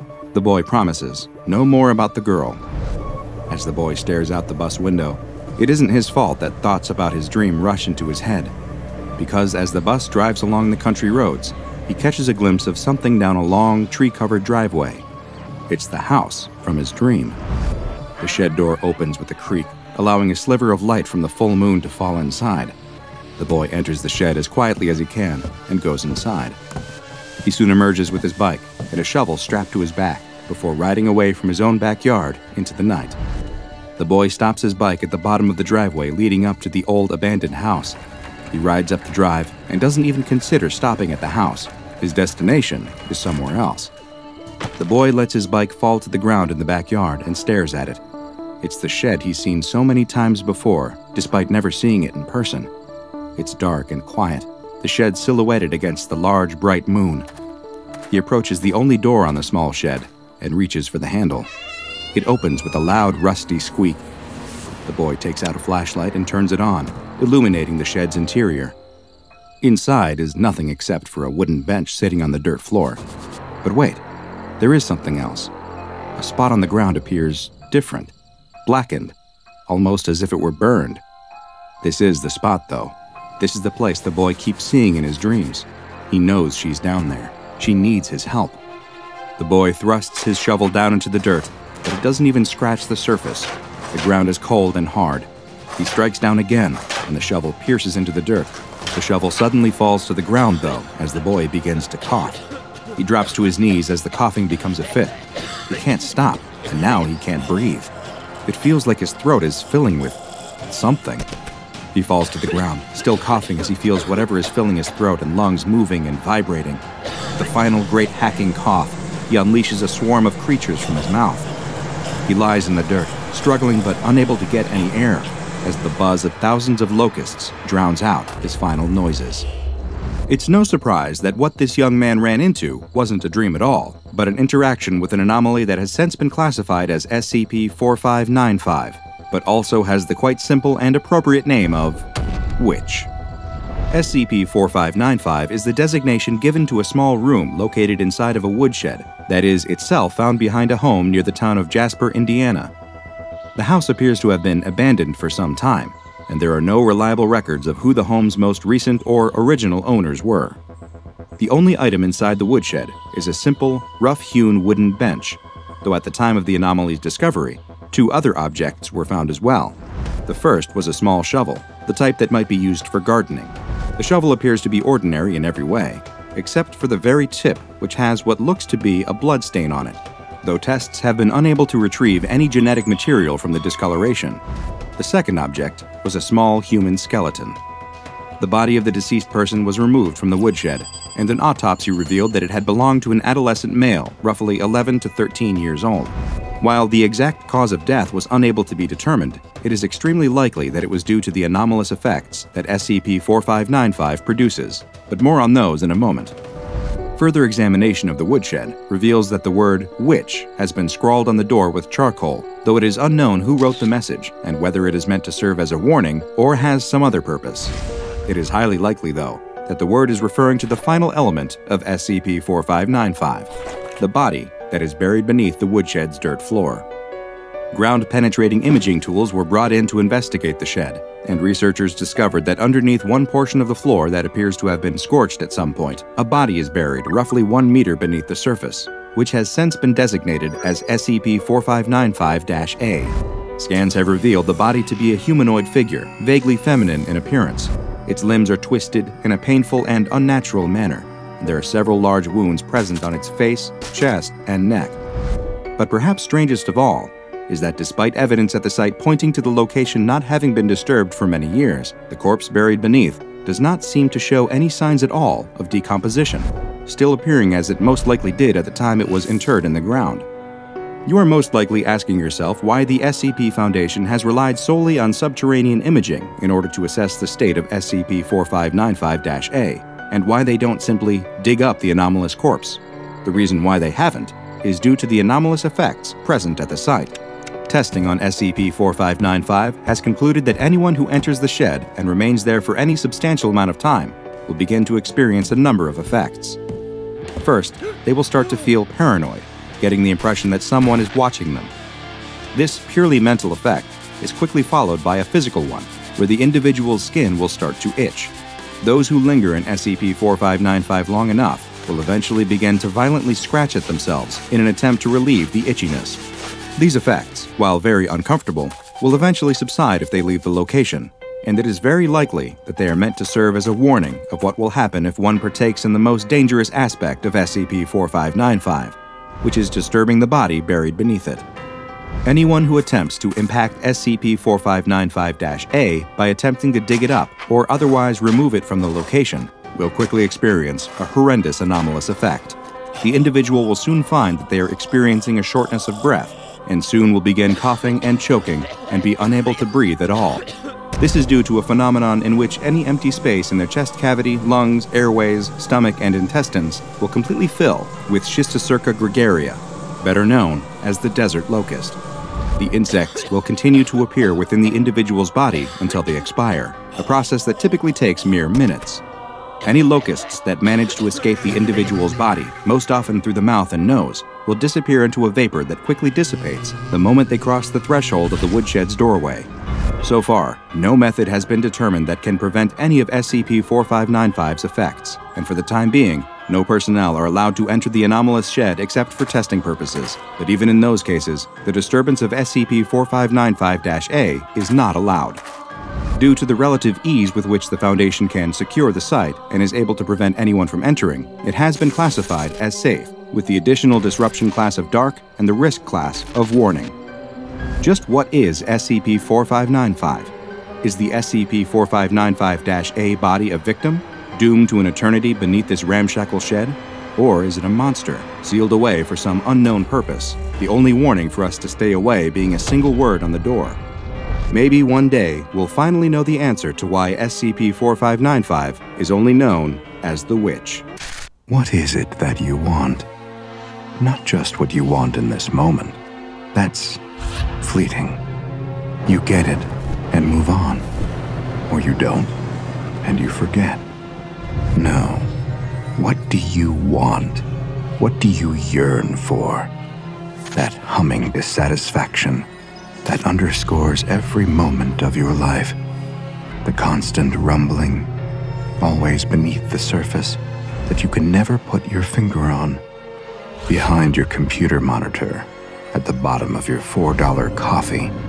That quiet moment when you go to the toilet at a friend's wedding and look at yourself in the mirror, asking, why am I not happy yet? This moment, this object, this feeling that I was looking forward to, why does it feel empty? A night in with your best friends, a promotion at work, a new car, a new house, all empty. So when I ask you again, I want you to be serious. None of that fake surface-level fleeting drivel. What is it that you want? What will genuinely make you happy? The words buzz around the student's head. He hasn't listened to a word of this lecture, not for a moment. Last night's therapy session had clearly struck a bit too close to home. He'd never expected this new therapist to be so direct. What was it that he really wanted? The student looks down at his laptop. He'd really wanted that. He'd spent months researching it, holding off on buying other models, waiting and saving up for the perfect computer. And here it is, with the same old boring lecture notes on the screen as his old one. Within a week, he'd been back online looking up new phones. Here he is, 21 years old already, and studying for a degree he doesn't really care about. Surrounded by happy, smiling students who are all clearly going to be far more successful and happy than he'll ever be. Beautiful people everywhere he looks. People who know how to dress well, know how to have a conversation, how to smile and laugh with friends, how to have friends in the first place. His therapist is right. What's he got to be happy about? That dissatisfied humming running through his life is steadily turning into a roar. What would actually make him happy? The more he thinks about it, the more the sense of dread creeps in. What has he actually got to look forward to in life? What can fill that void? The lecture is over. He hadn't even realized. Everyone around him is already on their feet, putting notepads and laptops into bags, chatting away with their friends. The student doesn't have anyone else in his row. He's somehow picked the only row in the lecture hall with just one person in it. No, that's not the case. This is the only row in the lecture with just one person in it because he picked it. His only company on this row? A fly. A fly that had been following him around all week. What's the point? He looks at his laptop screen. Empty. His phone buzzes. It's his mom. He declines the call. Swinging his bag onto his shoulder, the student makes his way to the door. A group of guys up ahead are chatting loudly as they open it. One of them half glances back over his shoulder. He stops in the doorway, holding the door open. The student looks around. No one else was with him. Who's this guy holding the door open for? "You okay?" the guy asks, looking straight at the student. His eyes are very blue. The student rushes through the doorway, muttering a "thank you" on his way through. His phone starts to ring again in his pocket. He sits up alone that night. He does the same most nights. Even if he wanted to, he wouldn't be able to fall asleep. Sharing a house with 7 other people, there's a party happening in one part of the house pretty much every night. The thumping bass is the only sound to reach the student as he sits quietly at his window, looking out at the bags of trash lining the street and the couple across from him arguing on their porch. The little fly in his room is the only one keeping him company, not buzzing around or trying to escape through the glass, just sitting there next to him, watching the world go by. What is it that you really want? The words ring around in his head again. Tell me what will make you truly happy. What is it? I think I just want someone to love me, the student says quietly. He sits quietly by the window for a few more minutes, not noticing as the little fly next to him catches fire and rolls onto its back, legs curled in the air. The student just goes to bed. Nothing's ever going to change, is it? A week later, the student is back in that same lecture again. He arrived early this week, sitting down and unpacking his stuff a good 15 minutes before they were due to start. Surreptitiously as he can, the student glances over at the door every time he hears it swing open. It's the usual procession of beautiful, happy people, each one dressed exactly how they want, personalities, goals, and aspirations filling each of them. He looks down at his outfit. Gray. The lecture starts, but the student still can't quite focus. He keeps his head half turned towards the door the whole time, waiting. 10 minutes go by. Nothing. He slumps down in his chair and starts taking notes, just as the door softly creeps open behind him, making a gentle hushing noise on the carpet. The student turns. There he is, the guy from before with the blue eyes. The student tries his best to swallow his grin. He's the only one in his row. If he can just get the guy's attention, maybe he'll come and sit with him. But no, that's a stupid plan. Why would anyone want to come and... The bag lands in the seat next to him. The student turns to see those same piercing blue eyes. "Anyone sitting here?" the guy whispers. The student opens his mouth to reply, but the words get stuck. After a second, he manages to shake his head. The guy with the blue eyes grins and sinks into the seat. After a moment, he asks if he can borrow a pen. That's funny. The student can see a pen right there in the side pocket of the guy's bag. Why would this guy choose to sit with him? There are plenty of free seats in this lecture hall. They're everywhere. One thing's for sure, the student definitely can't talk to this guy afterwards. No way. He's too weird, it'll be obvious. No one ever wants to have a conversation with him. Everyone he talks to is always sidling their way out of the room after just a couple of minutes. Besides, what if this guy finds out what he's really like? That he's been seeing a therapist. Not just a therapist. That would be pretty normal. Normal people do that. No, what if this guy found out that his therapist was a fly? A fly that had been following him around, that he'd been talking to every night before bed. A fly that had been asking him what his deepest desires were. A fly that he'd woken up to find dead and burnt on his windowsill this morning. Nope, no way is he going to have a conversation with this guy. It would just be a disaster. There's no other option. He has to call his mom. As soon as the lecture is over, he'll call her and deal with whatever it is she has to say. He takes the phone out of his pocket and stealthily gets his mom's contact details up, ready to hit the call button as soon as the lecture finishes. There, the final slide. The student hits dial and immediately turns away from the blue-eyed guy next to him, getting up and putting it to his ear. He shoulders his bag and marches out of the lecture hall, not looking back until he reaches the little square of grass outside where he sits. His heart doesn't stop hammering until he's sitting there. His mom takes a long time to pick up. When she does, it's clear that she's been crying. Not this again. The student swallows and prepares for her to start ranting. Only she doesn't. Instead, she just asks where he is and if she can drive over and get a coffee with him. He says yes, hangs up, and looks down at the phone, brow furrowed.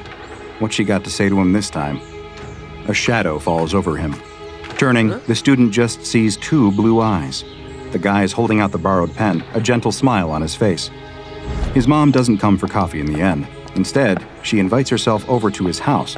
It's the first time she's visited.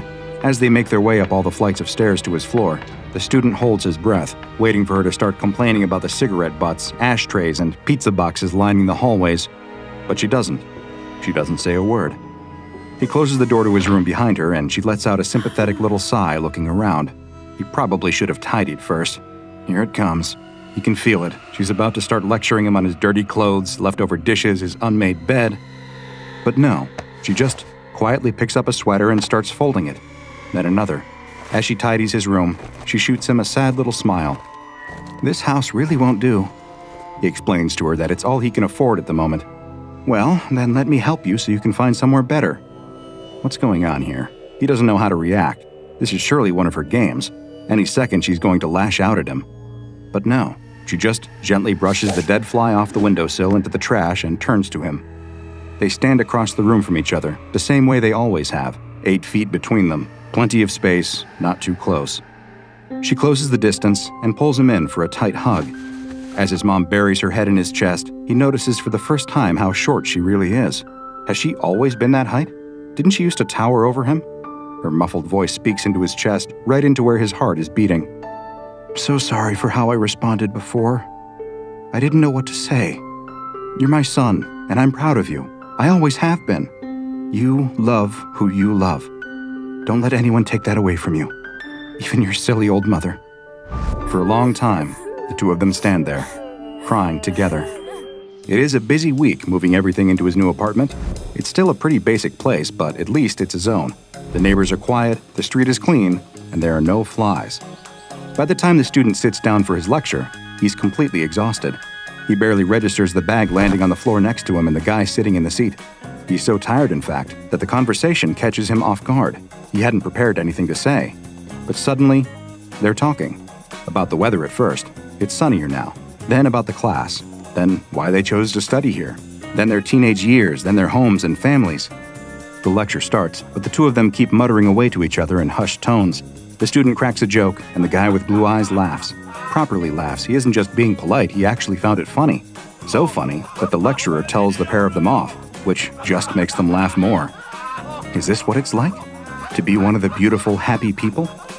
Days go by, and the student wakes up every morning expecting it to be over. He's going to wake up any minute now, and he'll be back in his old house with a talking fly waiting for him by the window. But he doesn't. It's sunny, day after day, week after week, no flies in sight. He calls his mom. He doesn't just pick up the phone to her, he actually starts to call her. He goes to parties, discovers he likes white wine, and finds out what it's like to have a bit too much of it. He has his first kiss and opens his eyes to see a pair of perfect blue ones staring back at him. He makes friends, more friends than he can count. Friends who text him asking to hang out, who help him move house, then move house again, and who fill up rows and rows of seats the day he gets married to the man he loves. The man who loves him back. Is this what it feels like? Is this happiness? Maybe, just maybe, this is it. Until one day, the man wakes up. Everything's perfect. The sun is still shining. He can hear his daughter's squeals from downstairs. His world is still happy. Except for one thing. His ear hurts. Not that much, but there's a little something. A kind of dull itch deep in his ear canal. The other ear starts to hurt as he makes his morning coffee. He should probably go to the doctor about it. He'll book that this week. But by that night, he knows he probably shouldn't wait any longer. He lies awake deep into the night, feeling his lungs tightening. You're not supposed to feel your lungs, are you? But it's not just his lungs, it's his throat too, and his bowels. All of a sudden, his stomach starts convulsing. He throws off the sheets and rushes into the bathroom, not quite making it to the toilet. His vomit splatters across the tiles. He must be getting delirious. That can't be right. It looks like his vomit is moving, wriggling, and crawling. His husband appears behind him, switching on the light. The two of them stare in horror at the writhing maggots covering the bathroom floor. The X-rays and MRIs paint a grueling picture. Each progressive scan over the next couple of days looks worse than the last. What had once been healthy flesh and organ tissue steadily has deeper rivets chaotically eaten into it. The maggots work their way through the man's throat, lungs, stomach, sinuses, ears, bowels, and urethra. In some places, they run out of flesh and end up burrowing their way out of the surface of his skin. By the time the maggots mature into flies, the man is on his deathbed. Excessive blood loss, organ failure, and multiple infections have worn his body down to a husk. There's nothing left to be done for him. All that the man's husband, children, mother, and countless friends can do is stand by and watch, as one by one, thousands of flies emerge from the body of the man they'd once loved so dearly. Heartbreaking as it may be, this is the sad reality of what you sign up for when you make a deal with SCP-3063, known informally as the Fly. This SCP on the surface seems like one of the most harmless that the Foundation has encountered, taking the appearance of a common housefly. It has no extraordinary physical properties, nothing apparent to distinguish it from any other fly, and yet, it is one of the most powerful entities with an apparent ability to somehow alter reality itself. It is believed that SCP-3063 only exists in one instance at a time, though this is very difficult to prove given the sheer number of flies that exist around the world. As soon as one instance of SCP-3063 dies, a new one seems to manifest in a random location. Naturally, this makes studying the fly very difficult indeed. As far as the Foundation is aware, the fly communicates with its human target telepathically. It interrogates them, trying to discover what they want most in the world. It will then offer the individual that exact thing. If they refuse, it will make increasingly grand offers, tempting them with greater and greater promises until they accept. When I said this was one of the most powerful known SCPs, I was not exaggerating, because this fly does not make empty promises. Do you want to become a millionaire? You might wake up tomorrow to a number of anonymous bank transfers or a handful of lottery tickets pushed through your letterbox. Do you want to become an opera singer? The next time you sing in the shower, you'll find a whole new voice coming from your chest. Who knows, you may have left the window open and a superstar agent could be strolling by your house at that exact moment. Whatever it is that you tell the fly that you want, it will be granted. The little insect will catch fire and die straight away, appearing somewhere else in the world, ready to start talking to someone else.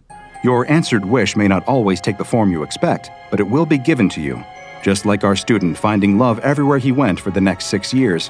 Or, to be more precise, 2,376 days. You see, as soon as you make a deal with this fly, the clock is ticking. For 2,376 days, you will be free to enjoy your dream coming true, no strings attached. Until one day, you wake up with a little bit of discomfort, like something growing inside of you. Eggs, anything from 5,000 to 20,000 in number, will suddenly appear throughout your body. In your digestive system, respiratory system, and even your muscle fibers, small maggots will be born comprising all known Diptera species. They will steadily eat away at your body, feeding their way out of you and growing into regular adult flies as they emerge. Most individuals die from multiple organ failures during this stage. It can often be difficult to identify the exact cause of death, as the attack on the body's central systems is so absolute, devastating, and swift. If the individual dies before the 2,376th day, then the process is halted and the flies die along with them. Attempts to contain SCP-3063 have all proven unsuccessful. To date, 6 members of SCP Foundation personnel have been targeted by the fly. Each of them have tried to make a different wish to contain the fly, but each has had a loophole exposed. Senior researcher Elizabeth Gao requested the death of SCP-3063, which the fly interpreted as the death of that manifestation, combusted and returned in another instance. Senior researcher David Roberts asked for the permanent containment of SCP-3063. The fly then stood totally still, allowing itself to be taken into secure containment below Site-63. But sure enough, after 2,376 days, the researcher died, and the fly was discovered to still be manifesting around the world. It again had interpreted its containment to refer to just that current instance of its body. A later researcher requests knowledge of how SCP-3063 functions, at which point the fly combusted and a document containing all known information about SCP-3063, everything I am telling you now, appeared before the researcher, who later died. The penultimate test conducted by SCP personnel proved to be the most chilling. Dr. Patrick McGann asked the fly if it could provide clear, understandable knowledge of SCP-3063 other than knowledge currently possessed by the SCP Foundation. The results of that exact experiment and the next one were provided for him, including details of his own death, which he immediately fulfilled. Either the fly has some precognizant abilities or is able to directly control events in the world, or both. The final experiment was conducted even though the fly had already provided the results in detail ahead of time. Dr. Jonathan Madbury simply asked, "Is there even a choice?" before suffering a severe pulmonary embolism and dying on the way to the hospital. Research indicates that SCP-3063 has been operating for over 4,000 years, with evidence of instances being discovered as far back as early Canaanite settlements. However, many theorize that the fly has been with us a lot longer than that. Unless future containment efforts are more successful, SCP-3063 will likely remain one of the most powerful and prolific entities outside of containment. So next time you see a fly buzzing around your room, it might be in your best interest to leave it alone. These winters are getting worse every year, that's for sure. The old cattle rancher doesn't know if it's the climate changing, God's judgment arriving, or if he's just getting older and struggling to keep up. Probably a strong mix of all of it. Whatever the cause, it doesn't change the facts. It's deathly cold out there. His ailing, elderly ma's health continues to deteriorate. He hasn't heard from his delivery driver Jorge in days, and on top of it all, his loyal dog Maribel is out there barking into the darkness of the barn. The rancher heads out to fetch her. He doesn't know what he'd do if she froze. He whistles, but she doesn't look back at him. She just carries on barking up that road into the snowy night. The rancher wades through the snow and peers in the direction she's looking. "There's nothing there, girl. Get inside." But Maribel keeps barking. She's insisting. He looks again. Is that? The rancher takes off running up the road. All thoughts of cold immediately gone from his mind, he races towards the figure as fast as he can. His frozen fingers fumble at the zipper on his parka. Icy wind stabs the insides of his lungs. Maribel shoots off ahead of him. There, he pulls the zipper down and wrestles the thick coat off of his shoulders just as he reaches the tiny figure. He drops to his knees and throws the coat over the shoulders of the little girl standing alone in the snow. Quick as he can, he wraps it tightly around her, pulling the hood up and over her head. He takes her tiny shoulders in his hands and gives her a shake. "You okay? Hello? Can you hear me?" The girl sways for a moment, then collapses. He catches her, and in one deft motion, scoops her into his arms and takes off back down the road in the direction of his farm. Where the hell had she come from? There are no buildings around here for miles. No one uses that road except Jorge. And in this weather, she couldn't have walked all the way over those mountains. She'd have frozen solid. He bites the finger of a glove and pulls it off. With his bare hand, he clasps one of hers. By the feel of her skin, she pretty much is frozen solid already. He needs to get her warmed up, now. He kicks open the front door and bundles inside with a flurry of snowflakes and an anxious dog at his heels. The fire's not quite dead yet, so he rushes over to the hearth and lays the little girl down next to it. He can barely see her at all wrapped up in his enormous coat. She doesn't seem to be moving. "Ma, I'm home. I found someone." The rancher grabs 2 dry logs from the side and throws them onto the fire. He piles kindling high on top of them and blows steadily into the embers at the bottom. They glow and swell in size. No taking yet. He blows again for longer, and again. He feels his head starting to swim. A crackle, a lick of flame. It's taken. Panting, he turns back to the bundled-up coat on the floor with the child inside. Still no movement. A sickening knot tightens his stomach. What if she's... No, don't let yourself think that. Not yet. He reaches down and gently undoes the zipper on the parka. His trembling fingers push back the hood. She's pale. Deathly pale. Her dark brown hair is wet and clings to her scalp. The tips are frozen. At a guess, she must only be 9 years old. Eyes closed, lips a sickening blue. But that's not the color that scares him the most.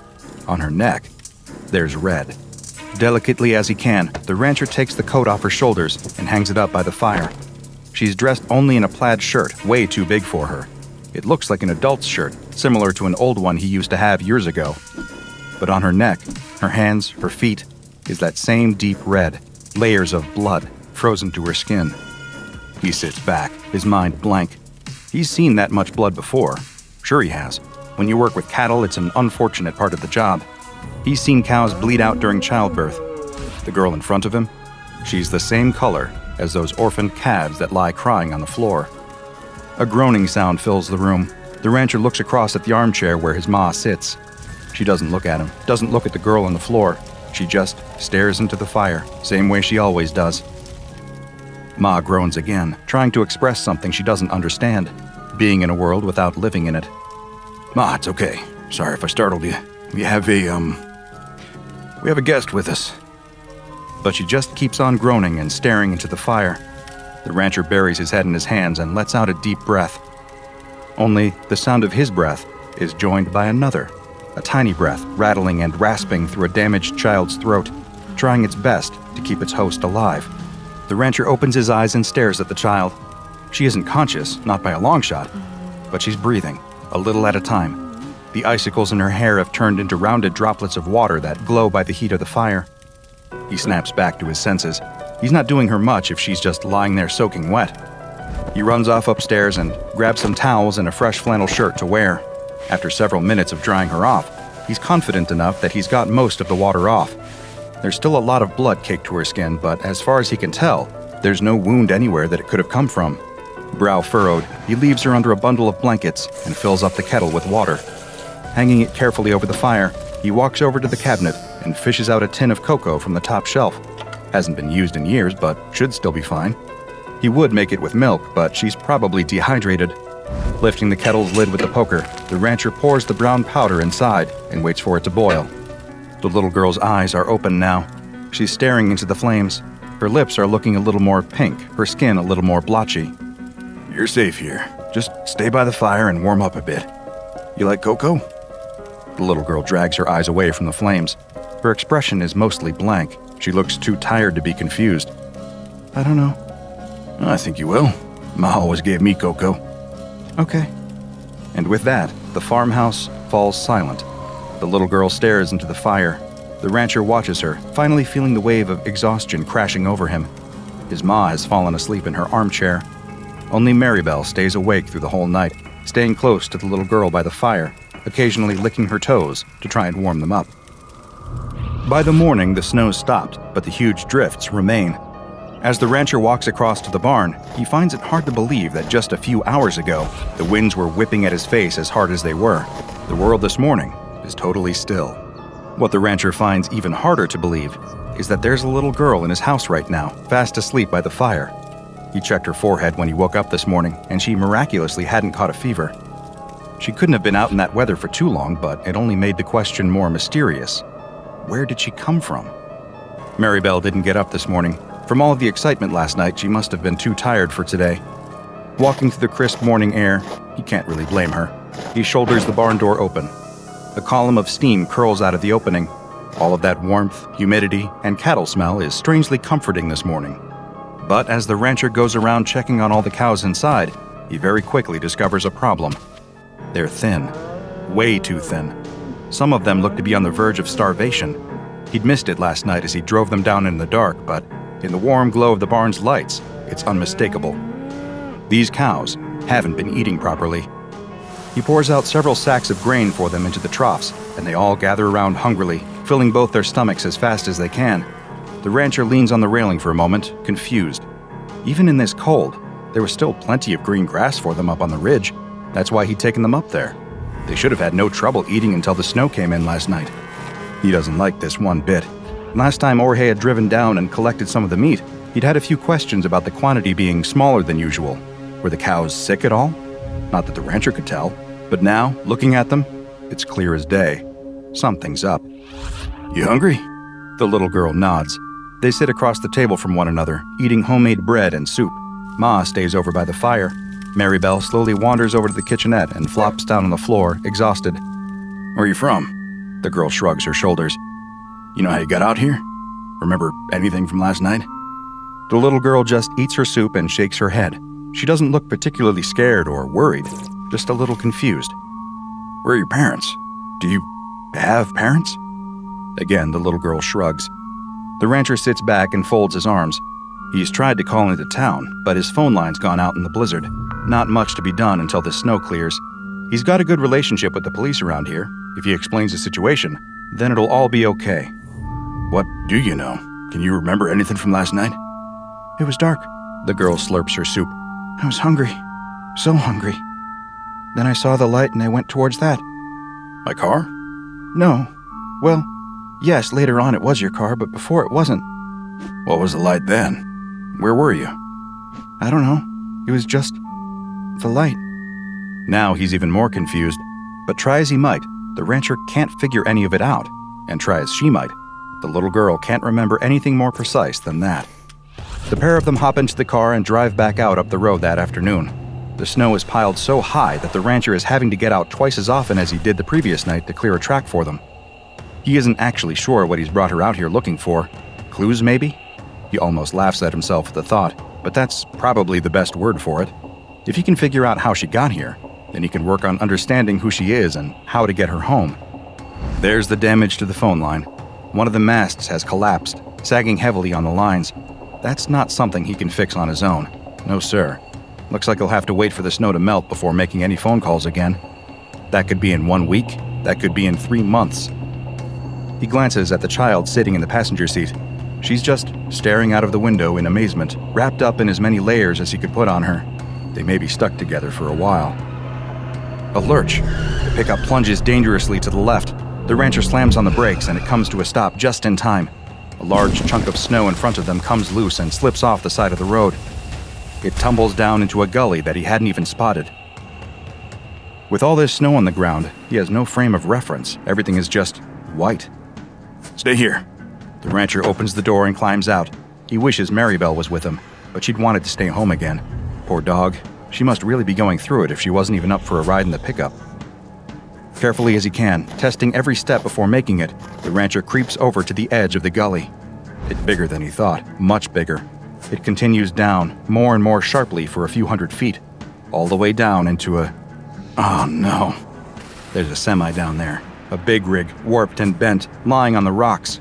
Just a glance is enough to tell the rancher it's Jorge's, but he just keeps staring at it in disbelief. Can't be. But it is. Stay in the car. The rancher reaches past the little girl and into the back seat. Grabbing a pair of crampons and some rope, he straightens up and looks at the girl. She knows it's serious. He can see the concern on her face. Stay in the car, he repeats. By the time the rancher makes it down to the truck, his legs and back are killing him. All this work over the last 24 hours is going to start taking its toll sooner or later, but some things have to be done. He pauses by the semi. It's on its side. He'll have to climb up onto it and try to open the door. Some things have to be done. He hoists himself up and manages to clamber onto the metal door. It's badly crumpled, and the window is smashed in. He doesn't fancy his chances of being able to get it open. One look through the window shows him that he won't want to do that anyway. Blood coats every inch of the inside of Jorge's truck. The cabin that the rancher is so used to seeing and sitting in is almost unrecognizable. Smashed glass is sprinkled across every surface with a dark brownish-red layer of gore frozen into everything else. There, in the midst of it all, still wearing a seatbelt, is Jorge's body. It dangles like a limp carcass at a butcher shop, like the cows he hangs in the slaughterhouse. And like those cows, a large chunk of Jorge is missing. His fat stomach is gone, not just cut open, but gone. The tops of his thighs, too, and much of his chest. So much of him is just missing. Open arteries and lifeless nerves dangle in place. That must have been a hell of a crash. The rancher reaches over and pulls Jorge's cap down over his eyes. Not much else to be done right now. No way he can clean this mess up by himself. But as the rancher climbs up the valley, his mind starts to connect some dots. Dots that leave a sick feeling in his stomach. He's seen that much blood somewhere else, or rather, on someone else, just last night. He slams the door to the pickup shut and starts to drive back down the track. Since the snow stopped, all of the drifts that he'd cleared earlier remain clear. It's only a few minutes' drive back down to the farm. He doesn't say a word the whole way, and neither does the little girl. She clearly senses something's up. The sick feeling in his stomach remains. He pulls up the handbrake, and the two of them sit in silence outside the farmhouse. There's a truck in that valley. Did you know that? Yes? Is that where you came from last night? I don't remember. Was he... The rancher stops. Jorge didn't have any kids. What were you doing in his truck? I don't know. Did he... Was he... The rancher can't bring himself to accuse his best friend of the words that almost left his mouth. Do you think you might not remember because something bad happened to you? I don't know. The rancher closes his eyes for a long moment. Silence fills the pickup. Come on, let's get inside. But inside wasn't the safe haven he'd been hoping for.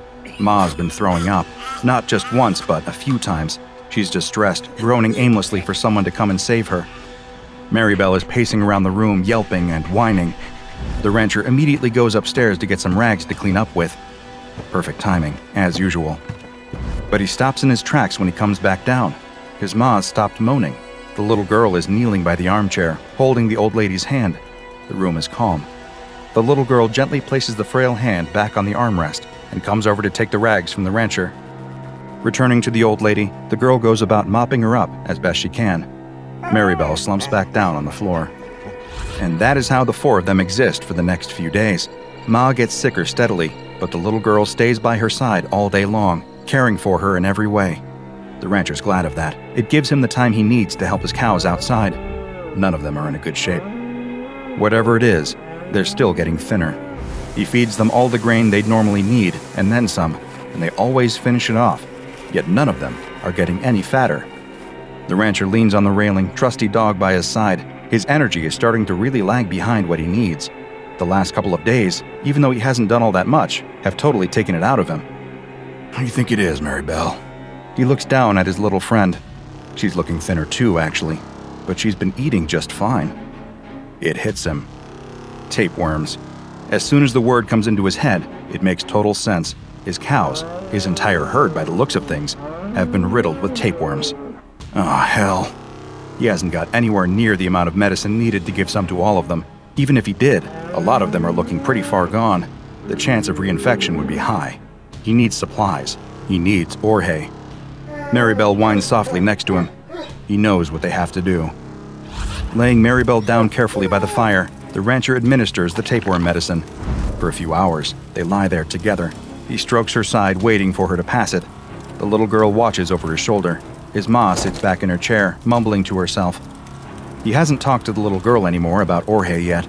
He isn't sure what there is to say. Maybe he should ask if Jorge was sick. After all, the cows clearly have had these tapeworms since before the other night. Jorge may have picked up contaminated meat from him last time he came. Maybe... Maribel passes the worm on the rug. Ugh, the smell. The rancher uses the tongs next to the fire to pick the worm up. It's long and pale. And dead. He tosses it into the fire and puts the tongs in the flames for a bit to sterilize them. The worm sizzles and pops in the flames. The sound makes his stomach crawl. The rancher glances around and sees the little girl staring at the tapeworm. He looks past the girl to his ma sitting in the chair. Her turn next. But as that night and the following morning reveal, it's too late. His ma's groans turn into cries of pain. She openly sobs by the fire, clutching at her stomach. Every time the rancher tries to give her the medicine, she just vomits it back up. Each time she vomits, there's more and more blood mixed in. The little girl gets more and more upset. It's not fair on her to have to witness something this traumatic and disgusting. There's nowhere else for her to go. She shouldn't even be here at all. The fact that she is means she has to help. That's all there is to it. By sunrise, his ma has passed away. There is nasty red bruising all across her abdomen, which tells him she must have bled out internally from this worm. He'd been too late to realize what was wrong. Too late with the cows, and too late with his ma. He covers his ma with a blanket and tells the little girl not to go and wash her hands. He needs to check on the cattle. Sure enough, during the night, a handful of them died too. The calves. They were the ones to go first whenever something like this happened. Mother cows stood over their calves, licking their heads, willing them to wake up. The rancher drags each body out to the back and burns them. He can't risk any more contamination. As the carcasses burn, he allows himself to cry. But when the rancher comes back into the house, it's full of noise, a noise that takes his brain a long time to comprehend. Crying, but not his own, not the little girl either. No, it was a new sound. It was a baby. A newborn child screaming at the top of its lungs. The rancher can't believe what he's looking at. The little girl is sitting at the hearth with Maribel at her feet. In her arms, drenched in blood, is a baby. The girl looks up at him and smiles sweetly. It's a boy. Then she turns around to his ma's body under the blanket. A sickening red patch soaks through the fabric, right over where her stomach would be. What the hell happened here? I've got a little brother. Securing and containing SCP-1003 has proven challenging. This is largely because the tapeworm that causes all of this damage is virtually indistinguishable from Echinococcus granulosus, the common variety of tapeworm that causes hydatid disease. The tapeworm, designated SCP-1003-1, follows the same life cycle as other regular worms. Its eggs come into contact with an animal through contaminated meat, saliva, or unclean surfaces and are ingested. Once inside the gut, they grow and latch onto the inside of the digestive tract, where they feed on the nutrients of the food traveling past them, steadily growing bigger and stronger. Once mature, they lay eggs, which pass out in the animal's excrement to continue the process. Infections spread quickly, particularly in unsanitary conditions amongst livestock, and can often be difficult to contain, as by the time the symptoms, nausea, weight loss, fever, start to manifest in the infected, the worms have likely already reproduced and have a new generation growing in the guts of other animals. As far as the Foundation is aware, SCP-1003 follows this normal pattern in all observed animals except humans. When a human ingests an egg from this tapeworm, a very different creature starts to grow in their gut. Human embryos, with the same genetic code as the tapeworm, begin to form. The rate of their growth is greatly accelerated, however. By just 8 weeks, they are as mature as the typical 3-week-old neonate or newborn child, although similar in size to an 8-week-old embryo at 13 to 16 centimeters. Many eggs usually enter this fertilization period, but almost all of them die before having a chance to develop much beyond the early stages. They stand the best chance of survival when buried in the hepatic tissue, where they can absorb plenty of nutrients from their host. The host at this point usually starts to experience mild symptoms, lethargy, the occasional stomach cramp, nothing particularly severe. Yet, the embryos that survive soon develop rows of temporary, razor-sharp teeth. At this point, passively absorbing nutrients is no longer enough for them. They bury their teeth into the soft tissue surrounding them and begin to eat. Once they enter this stage, their rate of growth increases exponentially the more flesh they consume. Eventually burrowing out into the world, the tapeworm child is born drenched in blood. The size and apparent age of the child that emerges from the corpse are determined by the size of the person they consume. For example, the child eating its way out of the rancher's maw appeared to be only a 10-month-old child, as there was very little of the frail old woman for it to eat. By contrast, the little girl who emerged from Orhe's gut had plenty of fat to feast on, and so was able to grow to the size of a 9-year-old. Once the child emerges, the teeth that they'd used to eat their way out quickly become loose and are replaced by regular human teeth. The children themselves have no memory at all of where they've come from or what they are. They have the same motor and linguistic skills that a regular child would possess at their age. Nothing, aside from their DNA, marks them out as being any different from the children around them, blissfully ignorant, just like the children around them. It is theorized that many of these children end up in orphanages. With no birth certificates or identifiable parents, they fall through the gaps in the system, quickly lost to the world. The only way to really track them at all is to follow the infections they cause. You see, these tapeworm children have one final curse they must live with. Their bodily fluids, their saliva, and sweat contain the same tapeworm protoscolex that will develop into SCP-1003-1 as soon as it is ingested by another creature, making the cycle start all over again. If you want to track down a tapeworm child, and I highly advise that you don't, all you have to do is follow the trail of nasty stomach infections, internal bleeding, and freak pregnancies amongst the outcasts of society. It, unfortunately, will not take long. There are currently 10 instances of SCP-1003-2 in containment. The children live in Bioresearch Area 13 under strict supervision. Researchers are only permitted to enter their cells whilst wearing full-body biohazard suits, but first must have Level 4 security clearance and must have written permission, and can only enter with specific research goals agreed upon. All staff are regularly tested for the presence of any kind of tapeworms in their system. No other animals are permitted in this facility. If you want to support DrBob while also getting influence over the anomalies we cover and an exclusive look behind the scenes, check out the DrBob Patreon and become a junior researcher today. Now go and watch another entry, such as SCP-2119, transmitting Parasite, for more perilous parasites. And make sure you subscribe and turn on notifications so you don't miss a single anomaly as we delve further and further into the SCP Foundation's classified archives.